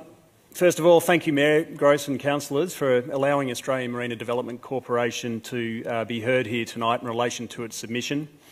I also have with me here tonight co-directors David Heffernan and Christo van Egmond. Just for the record, I've lived in the Port Phillip area, in St Kilda and Elwood for most of my 20s and 30s, and me and my wife Vanessa remain ratepayers with a property in Addison Street, Elwood, just near the marina. I'm also a boat owner and have been a wet berth tenant at St Kilda Marina for all but 2 of the last 12 years. But look, given the 3-minute time limit, I'll keep this brief. I'd like to preface what I'm about to say with 2 important points. First, it's important for Council to note that we've made our submission based on the limited information in the public domain. There is certain information and details which we have requested, but at this time we've not yet been provided with those details. So please understand our submission is made without full knowledge of all the particulars that councillors and council officers have been privy to. Secondly, as part of our submission, we've put forward an alternative indicative terms for an interim lease. Now, I just want to make it very clear that we have done so not because we desperately want to take over the short-term lease, because this may prejudice, in fact, our participation in the long-term competitive tender process, which is really where our real commercial interest lies. We've put forward an alternative because fundamentally we do not believe it is in the best interests of Council, ratepayers, the community, marina tenants and boat owners to delay the long-term leasing process by 3 years, which is essentially what Council's signing up to in agreeing to this proposed interim lease with the current tenant. Further, given the current lease is set to expire at the end of April this year, we do not see how the current tenant would be in any way disadvantaged by entering into a 1 or 2 year term versus a 3-year term. However, all other stakeholders are disadvantaged by the longer 3-year term.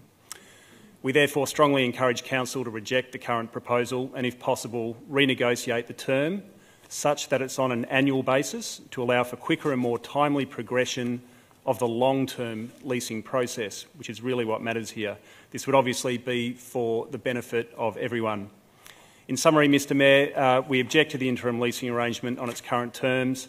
However, we're not here to delay or upset any process. AMDC are here to provide Council with a viable alternative solution should Council need to explore that option to avoid any further delays to the long-term leasing process. We thank you again, Mr Mayor and Councillors, for your time and consideration. Thanks very much, Mr Barlow, and sorry for keeping you so long and all the other speakers keeping you so long with the other debates. Mr David Heffernan.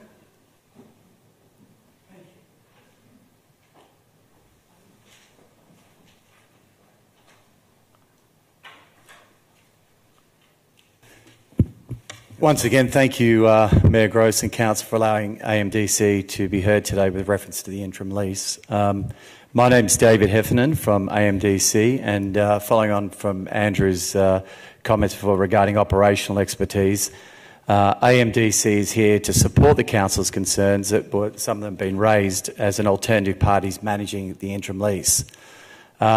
We thought it would be beneficial to officially present to Council the credentials of AMDC Group of Companies, as we've been actively developing, upgrading existing marinas through staging processes and operating them globally for 60 years. We have over 25 million square feet of pontoons in the water worldwide. We've built a lot of different marinas throughout the Port Phillip Bay. Couple that together with our other experience of integrating marina communities. We've just finished a floating community. We've just also built, upgraded a lot of other marinas that based on latest demand studies and other things that brings the marina up to speed in terms of what's the boat demand is these days and what the community's needs are. Further to that, we conducted an internal review process of the technical one of the marina, because obviously we're looking at it, and a lot of our stakeholders have their boats there and love the marina. And what came out of that was even if for the interim lease to go forward, we were looking at we'd have to upgrade some things immediately to meet OH&S issues. Obviously, when the marina was designed and built, 30 plus years ago, there's different things where the Australian standards now have a clear set of guidelines which would have to be adhered to, otherwise it'd be liabilities. So we highlighted some of those, and we'd be more than happy to share any of those. I suppose in summary, Mr Mayor, I hope that the Port Phillip City Council has the confidence that AMDC has the necessary credentials and operational experience, and I know we submitted, as Andrew mentioned, documentation, so I think we supported that with some hard copies as well. In closing, I suppose for probity reasons, that I'd just like to add that this is not to support any of our long-term tender submission, and we really happy that we obviously had the opportunity tonight to hear from us and the fellow directors. So thank you very much, everyone, and Mayor, and I hope to see you soon. Thank you. Thanks very much. Yep, absolutely. Andrew? You mentioned your company has built or run or refurbished other marinas in Port Phillip Bay. Which ones are they? Sorry, it's Bellingham Marine we're talking about with John Sprague, who I know you're familiar with maybe. They just upgraded the Royal Squadron with the breakwater and the marina there. They also just upgraded Bleagari. We've also done the second and third stage of Docklands. And there's another, we'd also done another small extension just in the bay now for a private client. We're also just finished Werribee, where we're doing another extension now. I had meetings myself last week with the investor group about looking at how they could integrate the upland works with the marina, so it has a better community feel and with restaurants and boat ramps and things like this. So we've done a lot of work in obviously in Port Phillip Bay, Australia, and which we're proud of, and worldwide. Good question. Thanks very much, Dave. Thank you. Lindsay Gordon?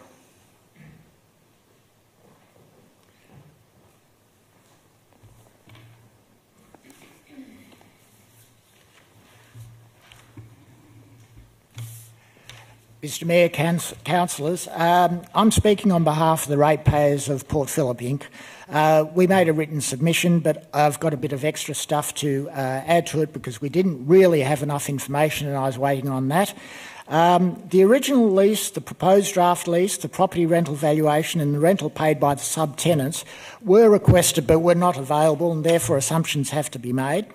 I recommend that you don't approve the proposed 3-year lease as negotiated because financially it doesn't stack up and there are other alternative ways the council can go about this. The rent to be received is $134,000 per annum plus 7% of various activities, and as an aside, I don't understand why the council is even receiving a percentage of the business. It doesn't make sense. It owns the land. It should just receive the rental and not something that needs to be checked or audited.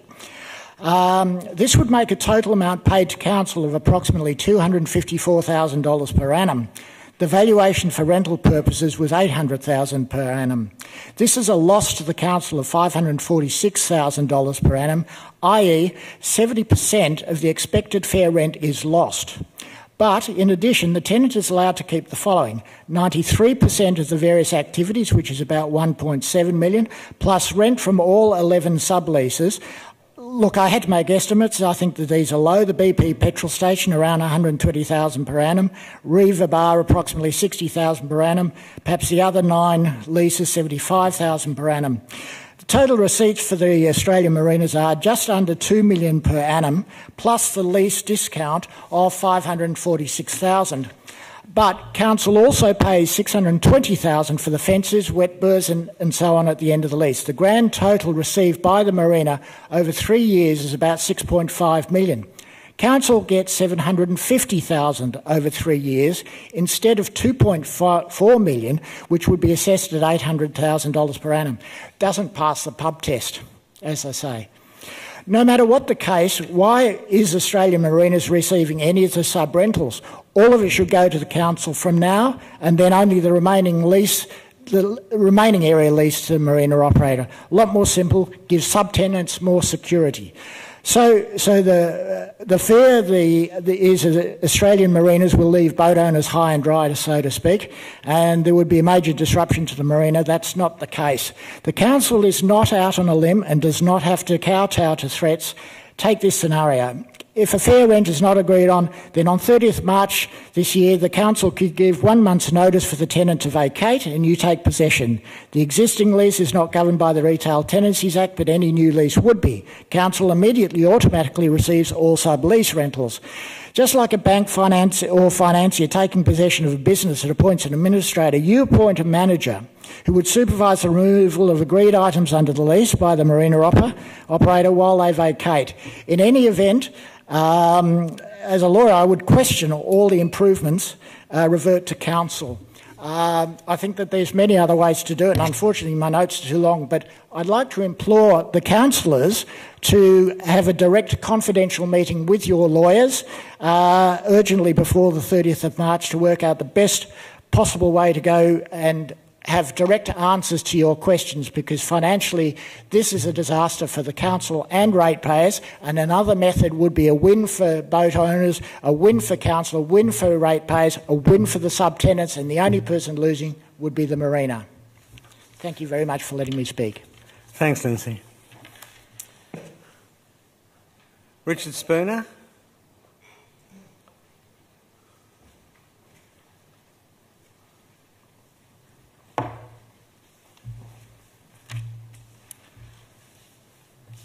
Good evening, Mr Mayor, councillors, ladies and gentlemen. My name is Richard Spooner and I'm here representing Australian Marinas and the Spooner family, the founders and operators of St Kilda Marina. At this stage, I trust you have taken time to read our submission left with council last week. Today, we are here to decide upon what an orderly transition looks like at the end of what is irrefutably a successful 50-year partnership between my family and council. I am third generation of the Spooners to operate and manage St Kilda Marina, and I take this opportunity to acknowledge on the record the remarkable vision of my grandfather, Arch Spooner, that led to the creation of this important and enduring piece of community infrastructure. To understand my family's motivation as to what it relates to what we believe an orderly transition would look like, it is important Council and the community understand the broader Spooner family business interests. At the outset, and for the avoidance of doubt, my family's priority is to execute on a transition that respects the community's best interests and respects the legacy we have created with Council. In addition to St Kilda Marina, my family is also a market leader in marine and property development industry. Over the past 50 years, my family has built over 55,000 Caribbean branded boats and is the owner and developer of Caribbean Park, a multi-use, multi-billion-dollar asset in Melbourne's southeast. My family holds no debt whatsoever with these businesses. With this backdrop, therefore, let there be no misunderstanding that all we seek is a fair and respectful outcome for all concerned. With less than 6 weeks before our lease expires and the community unnecessarily exposed, we reiterate what Australian Marinas and my family are committed to offering Council: certainty of operation beyond the current lease expiry for a period of 3 years on terms openly and fairly negotiated and agreed with Council, the sale of the marina infrastructure at the expiry of the 3-year extension for $620,000. We note that this figure was only agreed by Council after independent advice, and we also bring to Council's attention that new infrastructure would exceed $7 million, as well as having a procurement program well beyond the current lease expiry. We are disappointed that despite actively seeking agreement months in advance of lease expiry, I stand before Council and the community still without clarity as to what will now become of the marina and its operation come 1st of May, given the aforementioned deal has still not been finalised at this stage. Accordingly, to bring much needed direction for our business and importantly the community, we would like Council, with the strongest recommendations, to make a decision without delay, whereby Council execute upon the already negotiated and arranged 3-year lease extension, dissolving any uncertainty we see articulated here tonight. As this opportunity may not present in the future, allow me to formally thank Council officers and staff for their assistance throughout this process, and thank Council on behalf of my family for their wonderful partnership over 5 decades. Thank you. Thanks, Mr Spooner. Rhonda Small.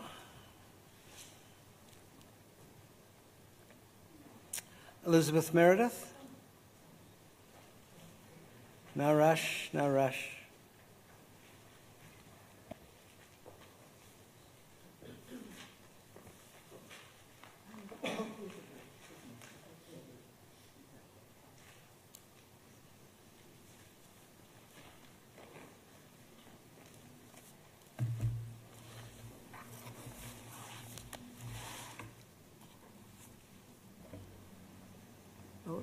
Good evening, Councillors. My name is Elizabeth Meredith, and I'm a director of Warilda, which is currently renting the land associated with Rollo's Kiosk. I wish to speak to you directly as a stakeholder on behalf of the kiosk and indirectly for the restaurant The Great Provider, in which I also have an interest. To talk to the interim lease, for the community and council, and obviously for ourselves, we want to see the marina area retain a full degree of activity while the tender is being decided. If the right outcomes do not occur, this area will go slowly into decline, with possible downgrading of activity, should there be closures, problems with the wet berths, or even removal of structures. In any agreement made by Council with an incoming head tenant, Warulda would therefore be concerned about maintaining the standards of the buildings that are there, the infrastructure, the subtenant rental levels, and any interference caused by any preliminary demolition or similar activity. Now, I fully realise that some of the material I speak to is covered in the report that your people have drawn up. But that report is only recommendations. What we would look for is more to have it included as part of the as a subtenant. I would request Council to include the things I was going to speak to in any interim lease agreements that you make. Now, the first one that I want to speak to is that the lease agreements contain clauses which ensure maintenance and repairs across the interim period. Although some structures may be removed or altered under the later redevelopment, it is important that they are appropriately repaired and maintained.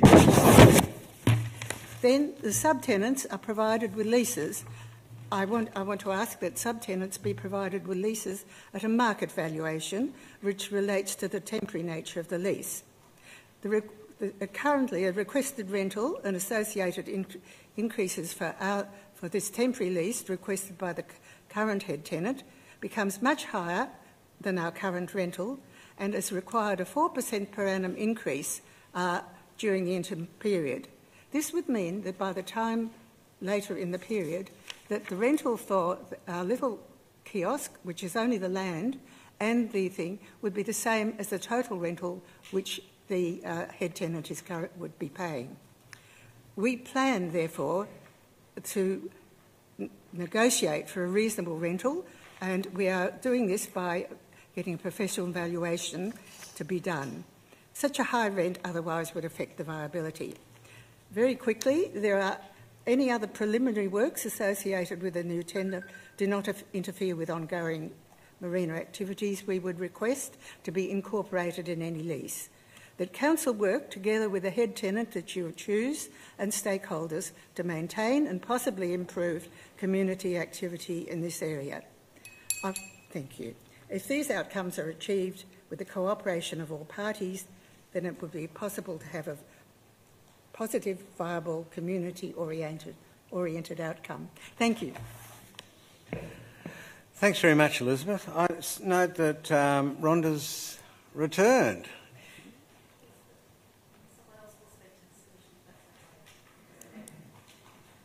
Okay. Peter Holland?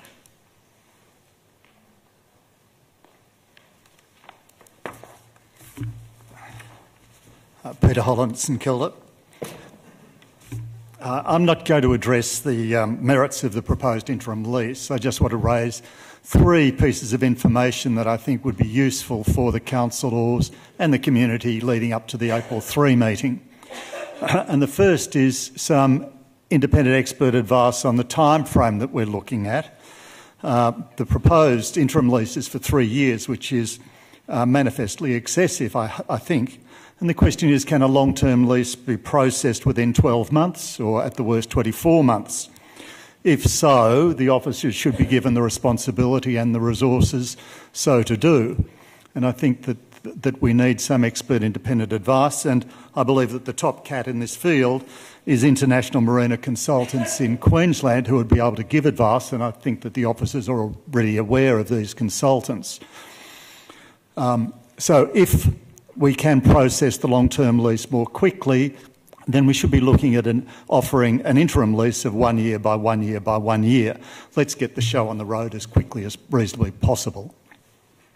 The second piece of information that I think would be useful for councillors and the community is some legal advice on whether the Crown Land Reserves Act applies. Now, the Crown Land Reserves Act has detailed procedures and considerations in the granting of leases on Crown land. The officer's current position, which is different from their earlier position, is that this Act doesn't apply to the St Kilda Marina, which is governed under its own Act of 1965.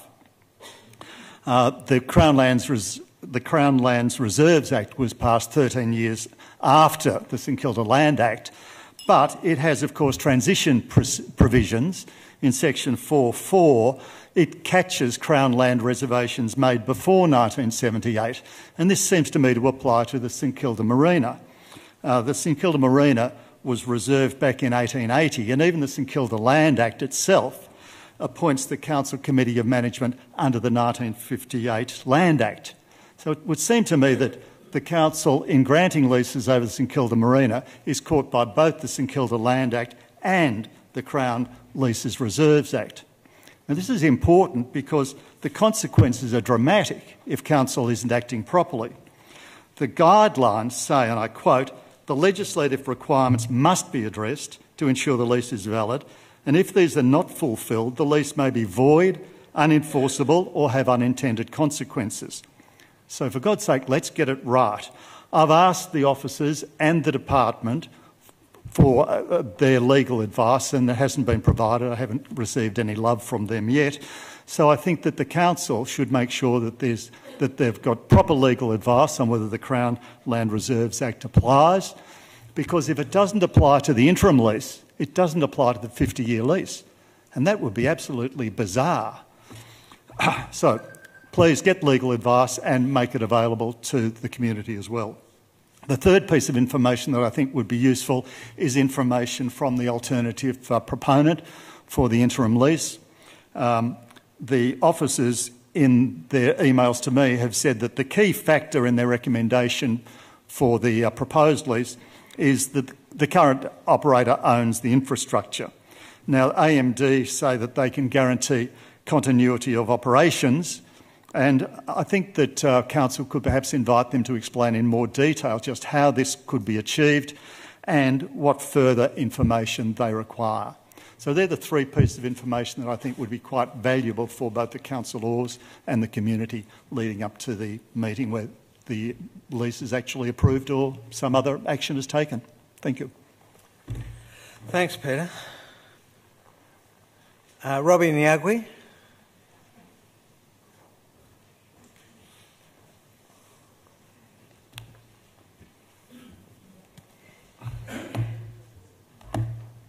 Second time in one evening, councillors. It's Robbie Nyagwi from St Kilda. So I'm speaking tonight on behalf of the Community Alliance of Port Phillip and also from my own personal experiences sitting on the St Kilda Marina community panel last year. Obviously this opportunity doesn't come up very often. This is something that's been in 50 years in the making, and once it's passed, it's another 50 years before we have another opportunity again. For my own self, if we do this 3 years and then at 50 years, I'll be 80 years old by the time this comes up again. So this really is, I think, for everyone in this room, a once-in-a-lifetime opportunity. And CAP's really keen to make sure that that is harnessed to the best of its ability and that the benefit of that site is ultimately given to the rest of the community. So we can understand why it's important to potentially take more time to ensure that the long-term lease does deliver the benefits to the community that we all want to see. Something that I certainly found as a member of the community panel was that the current site is underutilised, it has issues, and it's been underinvested in, some would say, over the last little while, and we are really keen to see the next 50 years deliver a lot more benefits to the community more broadly. That said, we have a number of concerns about the proposed 3-year interim lease negotiated directly with Australian Marinas.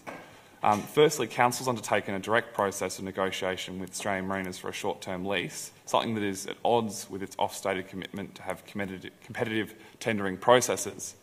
And CAP would really like to see the documentation and legal and, of course, ministerial advice that supports them having taken this action in relation to this piece of Crown land. Secondly, Councillors has entered into an agreement with Australian Marinas to buy the marina infrastructure valued at $650,000, or possibly the new leasee, at the end of the 3-year lease, should they be unsuccessful. An independent assessment of this infrastructure should be received by Council and noted at Council meeting. An independent assessment of this infrastructure has been received by Council and noted at the Council meeting on the 6th of February, which apparently states that the marina infrastructure in question has a life of up to 15 years beyond the end of the marina's short-term lease. But this report hasn't been received. CAP asked Council to make the marina infrastructure assessment report public prior to the hearings to be held, at which submitters are able to speak to submissions. And CAP And this is something coming from my own experiences on the Marina panel. It's pretty clear to us that there's going to be a pretty significant upgrade of the facilities at the Marina over the next 50 years. And most of the information we received as community panels led us to believe that it would be very, very unlikely that the wet berths and the existing infrastructure would be there in 15 years, that the incoming tenant would be obligated under the new agreement to do a pretty significant upgrade, and that a lot of that material would be removed. So it seems kind of puzzling to us that this major financial commitment will be made for a supposed 15-year life when a lot of that infrastructure is going to be replaced. I think really the idea that you would make this commitment when the new leasee also hasn't been heard from yet, we don't know that necessarily want this infrastructure going forward. It seems pretty crazy to have council make such a significant commitment. We're also concerned about the low rent on the site. Although we say we don't want the rental amount to disadvantage either party, it's important to recognise that as members of this city, we are disadvantaged by having such a low rent over the next 3 years. So I'm just wrap up quickly. And finally, I guess it's the length of the time. We were really keen to see a much shorter time period. There really is no suggestion as to why it would take 3 years to do this. I can understand that you've negotiated an agreement with Australian Marinas, but we think a period of at least of a maximum of 2 years would be necessary to get the long-term lease underway, and we're really keen to see that done. Otherwise, an open tender process undertaken. Thank you. Thanks very much, Robbie. And finally, Andy Mullins. Good evening. I'm Frida Ehrlich. You're not Andy Mullins. I'll do an impersonation. It's okay. Mayor and Councillors, I'm here to read the following statement on behalf of Andy Mullins, who is a tenant at St Kilda Marina, a director of the Sandhill Road Group and co-owner of the Hotel Esplanade, known as the Espy in St Kilda. And he says, as both a wet berth boat tenant of St Kilda Marina and as a commercial operator of the Esplanade Hotel, we have a keen interest in the future of St Kilda Marina. We are concerned that Council is considering entering into an interim lease of St Kilda Marina for a 3-year period, delaying the long-term leasing process unnecessarily. We would like to register our support for the submission made by Australian Marina Development Corporation in regards to reducing the interim lease term, and strongly encourage Council to negotiate a shorter-term lease in the best interests of marina tenants and the community. Thank you. Thanks. Frida, could I ask you to fill out one of the blue forms later? Councillors, questions? Councillor Bond?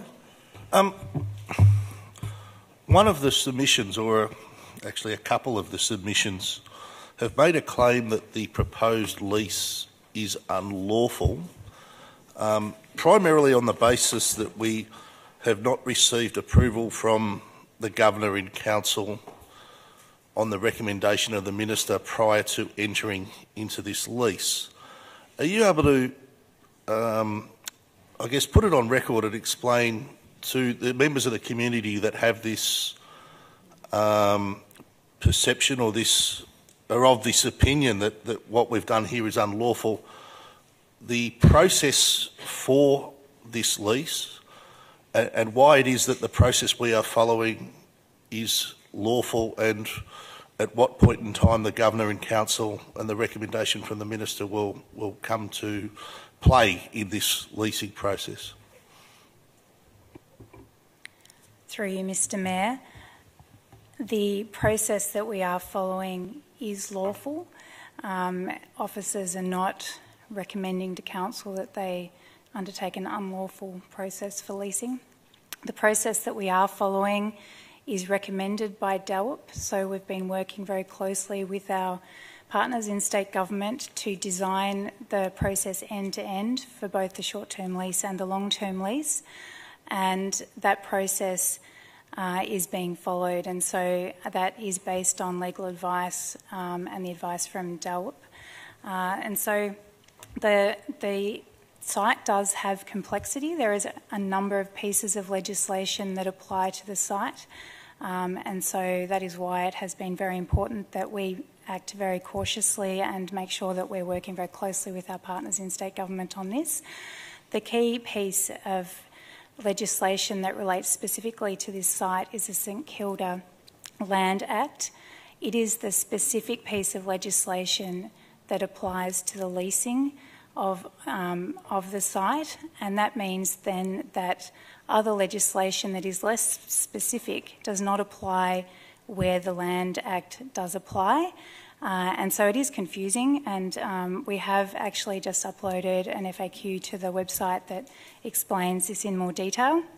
But the Crown Land Reserves Act does apply, but it does not apply where the St Kilda Land Act applies. And so the St Kilda Land Act is the act that is being followed for the leasing process, which requires that council have the approval from the minister to have the lease then go to the governor and council to approve. And so there is no requirement for approval to enter into negotiations for the lease, just for the lease to be approved at the end. However, of course, we are working very closely with DELWP to make sure that the lease that we propose is appropriate and will be acceptable. Good answer. Councillor Bond? So just to make that a little clearer, what we're doing now is the negotiation, and once agreement is reached between council and the interim leaseholder, whoever that may be, only then does the lease go to the governor and council for their approval. Through you, Mr Mayor, yes, that's correct. Any further questions? Councillor Crawford? So as part of the process with this leasing, are there changes to the various acts that need to be made before we can go out to an EII for the tender process, for a 50-year lease? Are there things that will take a long time? Is part of the reason that we are going, the recommendation is for a longer lease?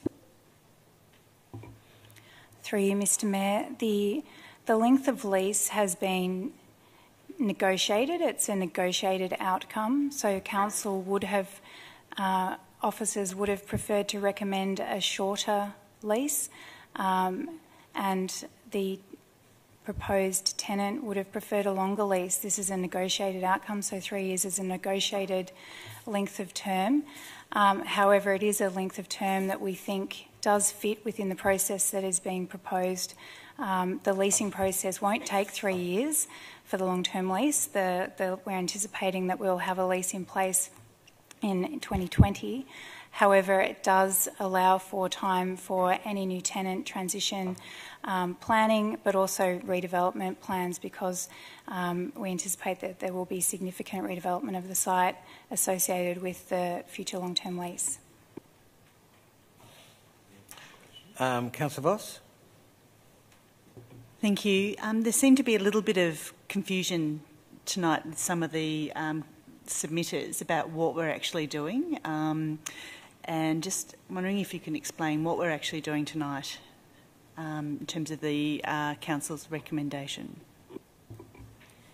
Through you, Mr Mayor, tonight is just the hearing of submissions and the requiring a report to come back on the 3rd of April, where Council will be requested to make a decision about the lease. But tonight it's really about just hearing the submissions.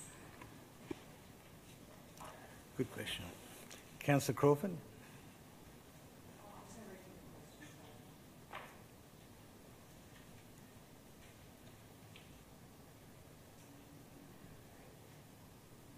Take your time, no rush.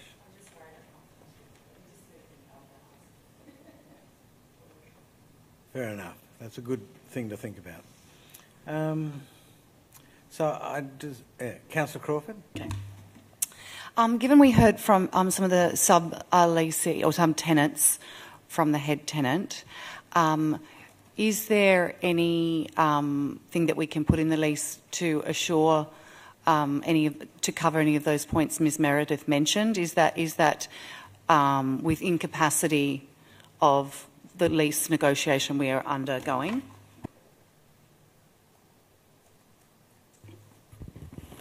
Through you, Mr Mayor. We will come back with more details in response in a couple of weeks' time when we report back on all those issues. But what I can say is that the interim lease needs to operate within the confines of the Retail Leases Act, which does put some constraints in terms of requirements that we can place on a tenant. So there's some of the things that you need to consider, but we'll advise you on that when we come back. I discern there are no further questions, so can we move to a resolution? Moved Councillor Bond, seconded Councillor Pearl. Yes, I would. Sorry? Yes, I would like to speak to the... Sorry. Yeah, so we're here tonight. We're not here to make a decision on the lease. We're here tonight just to hear submissions and approve the hearing of these submissions. So it's not a yes or no, do we or do we not agree with the lease. It's great to hear that there are people out there who are very, very interested in this site. From a point of view of where we're sitting, competition is good. In fact, competition's very good. So it's great to know that this is going to be a very much sought after location, and we will, during that process, we will get a great outcome for the ratepayers of Port Phillip and the residents of Port Phillip at some point in time in the future. But yeah, tonight is not the night to be saying yes or no or what we do and don't like about the lease. It's just we're hearing submissions, and we thank you all for coming along and providing us with some very useful and highly interesting information as part of some of your submissions. Thanks. Councillor Pearl? Anyone else? Look, I just want to reiterate that I've learned a lot tonight. Oh, sorry, Councillor Brand. Why would you not look in my direction? It's nothing personal, but... No, I just want to say it is tonight is, as Councillor Bond says, about receiving these submissions, and I've read all or most of them myself, and I just want to say that there are lots of questions that have been raised, and there are lots of questions that we'll ask, and I thank you for the submissions, and we'll be doing that over the next couple of weeks. So, yeah, thank you. Any further?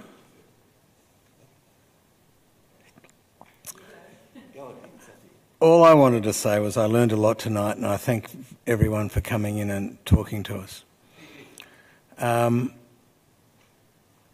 You don't wish to close? No. All those in favour? That's carried unanimously. Thanks very much.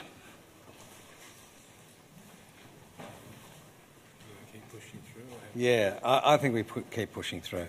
14.1, Assembly of Councillors. Moved Councillor Voss, seconded Councillor Pearl. Speakers against or in favour? All those in favour? That's unanimous. 14.2, Proposed Tenancy Agreement, Elwood Croquet Club. You want to move? Moved Councillor Crawford, seconded Councillor Gross. Speakers against? Or speakers, do you wish to speak to it? I love that we have a croquet club in our municipality, and no, but they hire it for corporate things, and they've had funding, and I just think that it's a lovely little quaint part of the gorgeous thing that makes up the fabric of Port Phillip. So I'm happy to move this recommendation. Well said. Any other speakers? Move to the vote. All those in favour? Against? Declare it carried unanimously. Property policy, communication and engagement. Any questions? There's no one from the public. Any questions? Moved to requesting a motion. Moved by a whole plethora of people. Councillor Copsey breaking your duck tonight, and Councillor Bond seconding. Do you wish to speak? In case there's anyone watching along at home, I note we've been deserted by all but the most faithful attendees. So this is a really important policy. We deal regularly with individual leases that generate a huge amount of interest from the community, and this is our overarching attempt to update and improve our principles around Council's general property approach to managing the property portfolio, to put in place guiding principles that will mean that our community can have confidence that the public interest is being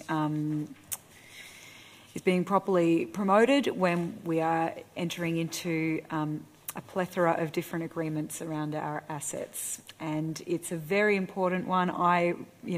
Much as we deal with strategic planning issues and then we have individual stat planning issues, I think that these guiding policies are actually really crucial. I would hope that some of those members of the community who are showing significant interest in individual planning property matters will also contribute to the development of this one. It's going out there for engagement and response, and I hope we'll get a good level of that. Good point. Seconder wish to speak? Who did second it? I've forgotten. Bond. Anyone else wish to speak? Move to the vote. All those in favour? That's carried unanimously.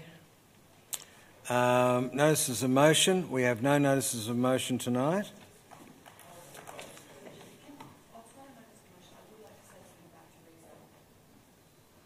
Well, reports by councillor delegates. Could you do... Councillors, do we have any reports from councillor delegates? Yes, that would be me. Thanks, Mr Mayor.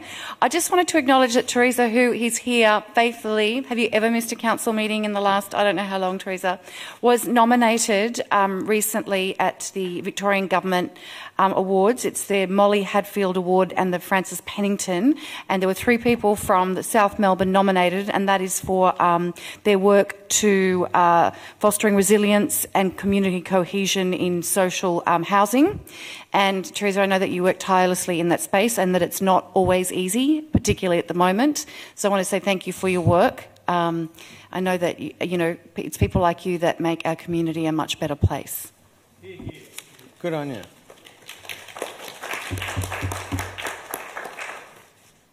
Thanks very much for that. Councillor Baxter? Thanks, Mr Mayor. I just wanted to report back from the Association of Bayside Municipalities elections that they held recently for the position of President and Vice President and the Executive. And I'm very happy to announce that I've been elected as the President of the Association of Bayside Municipalities. Thanks for yawning while I give that report. And that Councillor Jonathan Marsden, the Mayor of Hobsons Bay, was elected the Vice President of the ABM. So I'm really looking forward to continuing to represent Port Phillip's interest on the ABM and taking a greater hand in steering that organisation.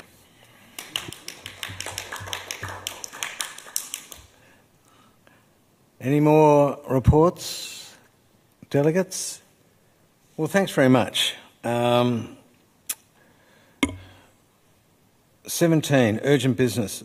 Councillors, we've got 5 urgent business items tonight. I need a mover and seconder for Council to consider 5 items of urgent business in relation to proposed motions for Australian Local Government Association National General Assembly.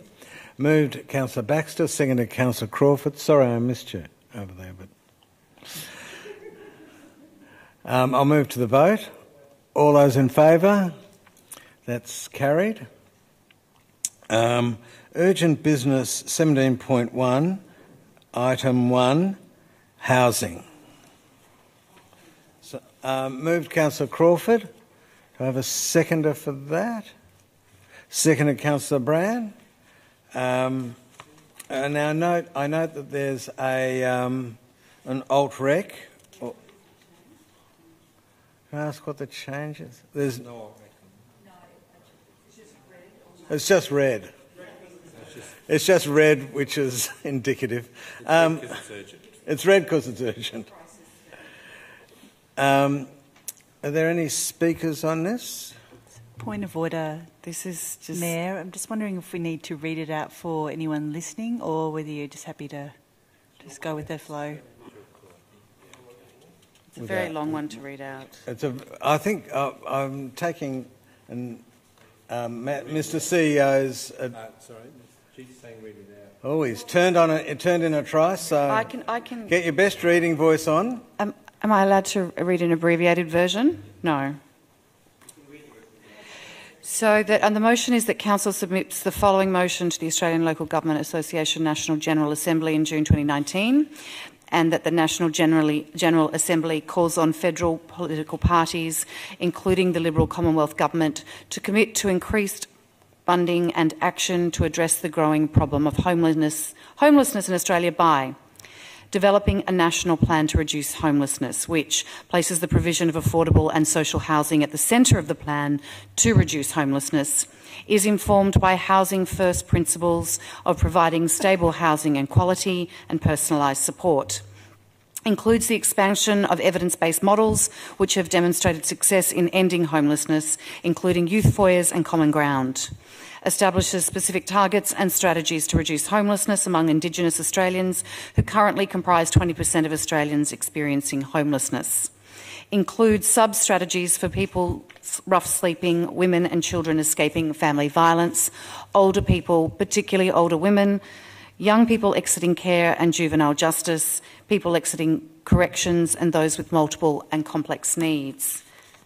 Do I need to keep? Yes. And then the second part, developing a national housing plan, which one makes affordable and social housing a priority with a long-term national housing plan with associated ministerial portfolio to drive integrated reform across government at all levels of government and across industry sectors. 2, delivering housing-related taxation instruments and other incentives that will increase the supply of affordable housing by attracting institutional and private investment with models like an enhanced build-to-rent scheme that will create affordable private rental housing.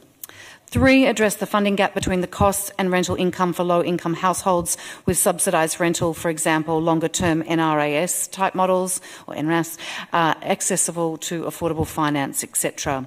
And 4, and finally, direct government investment to grow the supply of community housing and build the capacity of the community housing sector, example, a nation-building program. Beautifully read. You should be an actor. Councillor Simic wishes to speak or change or question? Okay.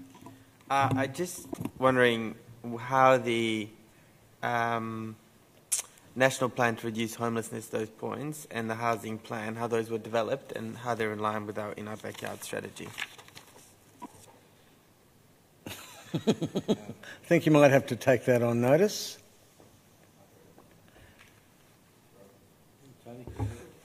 Tony? I'd say they're very well aligned because our homeless, we're currently revising both so that they are better aligned, but in summary, evidence is that, particularly in relation to rough sleepers, housing first approaches are the best. You can't implement housing first approaches without housing. A social worker does not a house make. So I think they're well aligned. I mean, this policy environment would certainly assist the achievement of both strategies. Thanks very much. Any further questions? Sorry, it's been moved. Did I get a seconder? Don't think I... Oh, Councillor Brand, the anonymous one. The invisible one. Immortal, invisible, Brand only was. Okay, do you wish to speak to it? Just that, providing housing, and it's beyond, the capacity of just council to deliver. Providing housing will provide so many more benefits that are probably, there's, we can do cost-benefit ratios and there's the economic side, but beyond that, the actual social cohesion and the greater good that will come from actually investing properly in housing. And it's not our money. Thanks very much. Any further speakers? All those in favour?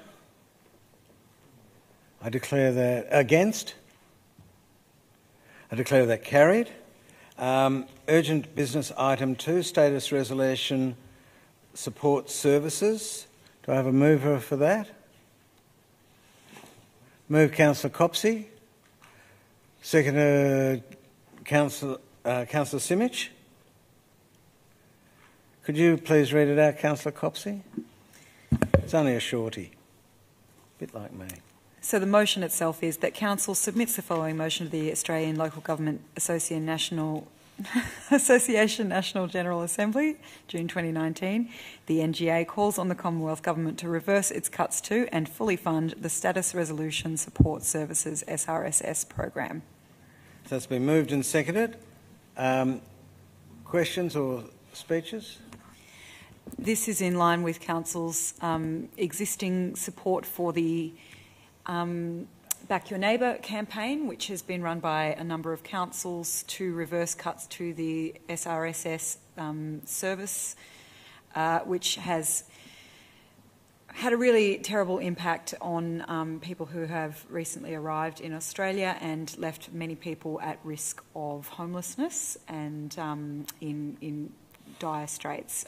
So I would urge councillors to support this so that our existing council position can be ventilated at the conference and hopefully raise awareness and garner further support for this very important campaign amongst other local governments. Thanks very much, Councillor Copsey. Councillor Simic. Councillor Pearl? I'll urge you to vote against it on the basis that there's lots of things the federal government do to upset our residents and disadvantage our residents, from childcare to taxation to maternity leave to health, education. But we need to stay focused on local government issues. The reason I voted for the previous one is I think build to rent is the future for social housing in our area, particularly in Fisherman's Bend. So, albeit that was a extraordinarily long point of order. Mayor, could you talk? Councillor Simic, please don't talk when I'm speaking. Sorry. Thank you. Bit of respect. Was very long and convoluted, but I support build to rent wholeheartedly. But this motion doesn't focus something in an area that's in our wheelhouse. And for the next couple of motions also, we're better off submitting one that directly relates to the majority of residents in Port Phillip rather than what sits in the wheelhouse of the federal government. Thanks so much. Thanks, Councillor Pearl.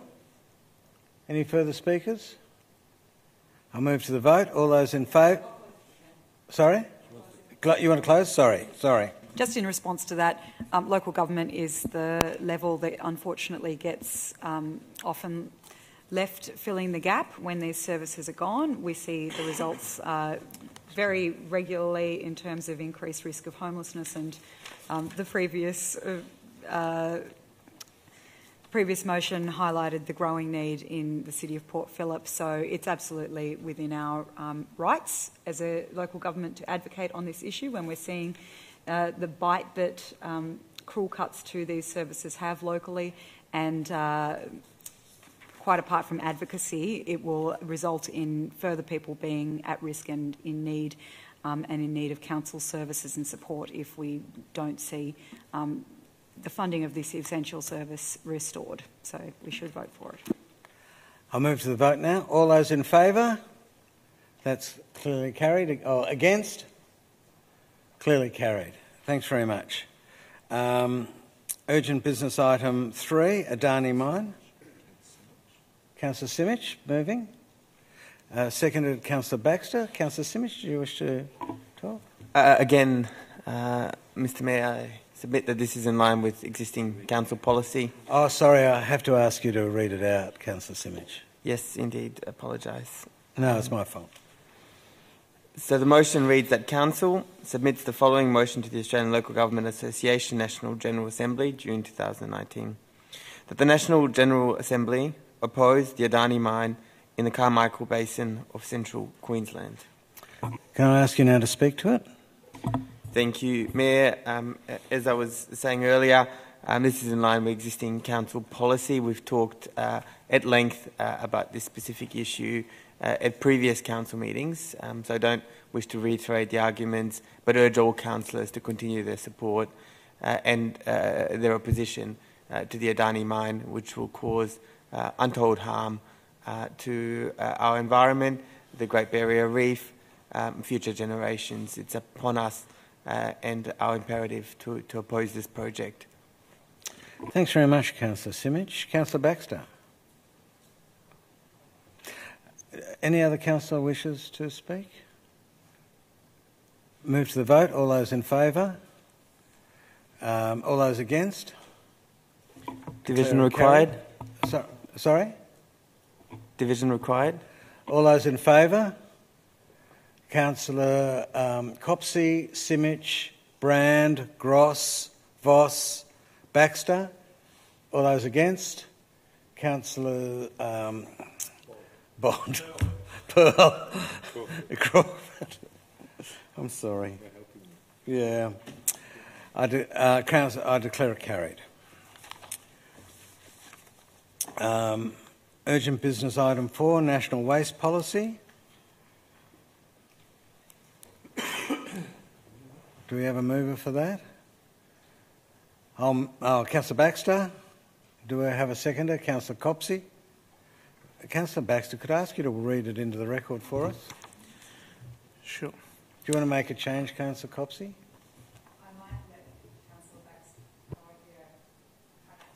You've seconded that. Yeah. Councillor Baxter. Okay, so the motion states that Council submits the following motion to the Australian Local Government Association National General Assembly, June 2019, that the National General Assembly calls on the Commonwealth Government to fast-track the development and delivery of the National Waste Policy 2018 Implementation Plan, and for this plan to be fully funded from the Federal Climate Solutions Fund, brackets formerly the Emissions Reduction Fund, close brackets. Now, I believe... sorry, can I speak to it now? Absolutely. Now, I believe... so I'm supportive of this motion, but I believe that the possible amendment that Councillor Copsey was looking at was to perhaps not necessarily limit the funding to the Federal Climate Solutions Fund, that we simply say that it should be fully funded. So if anyone wants to move an amendment to that, I think I would be amenable to that, because I forgot about amending that before I moved the motion. That's my bad. Does anyone want to amend that isn't a mover or seconder of the motion? Councillor Voss? Sorry, was that... Are you... Sorry, Councillor Copsey? Yes, I will also admit to that mistake. So, just foreshadowing that should anyone wish to move an amendment... What amendment would that be? It would be the deletion of the final line and a half that's on the screen there, so that it ends at "and for this plan to be fully funded," and does not specify... Yeah. I'll leave it as that. I think it's minor enough for the movement seconder to agree to change it. That's great advice. Are you happy to do what Councillor Copsey suggested, which was to remove last part? Yep. So yes, I'm happy to do that, so that full stop after fully funded. So that it would end at the words "fully funded." Seconder's happy with that? Is the seconder happy with that? You can talk to that. Oh well, they've sort of talked to it already. Any other councillors wish to speak to it? Thanks for that advice. That's really convenient. Okay, no speakers. Move to the vote. All those in favour? That's carried unanimously. And finally, urgent business item 5, Strengthen Telecommunications Act. Move Councillor Voss. Councillor Voss, seconded Councillor Baxter. Could I ask... Don't I have to read it first? Yeah, could I ask you to read it in? That Council submits the following motion to the Australian Local Government Association National General Assembly, June 2019, that the National General Assembly, the NGA, calls on the Commonwealth Government to amend the Telecommunications Act 1997 to improve the existing standards for the delivery of so-called low-impact facilities by introducing guidelines or other regulation that requires enhanced consultation with the community and other stakeholders and consideration of community amenity in the design and placement of the facilities. Do you wish to speak to this, Councillor Voss? briefly, I'll think that the supporting information is very well articulated, but I have been noticing an unbelievable proliferation of low-impact facilities, such as roadside cabinets. They're just popping up every day. I see a new one just installed. Dishes, antennae, cable pits and public payphones. So they're not regulated because of their size. So maybe one's not an impact, but when you have a collection of them all, and many of them are actually in the same place, being the cabinets and then the 5G materials and things like that, it does add up, and it is, I think, a blight on our public space. Councillor Baxter? I won't add a whole lot more except to say that these supposed low-impact facilities can often have a quite high impact on people with disabilities or people with limited mobility in terms of the way that they clutter up the urban landscape. These things are often, or really don't seem to be taken into account with the existing regulations, so I'd really like to see some tightening up. Does anyone else wish to add? I'll move to the vote. All those in favour? That's unanimous. Well, thanks very much. Councillors, we have no confidential items tonight. There being no further business, I declare the meeting closed. Well done, everyone. Thanks very much.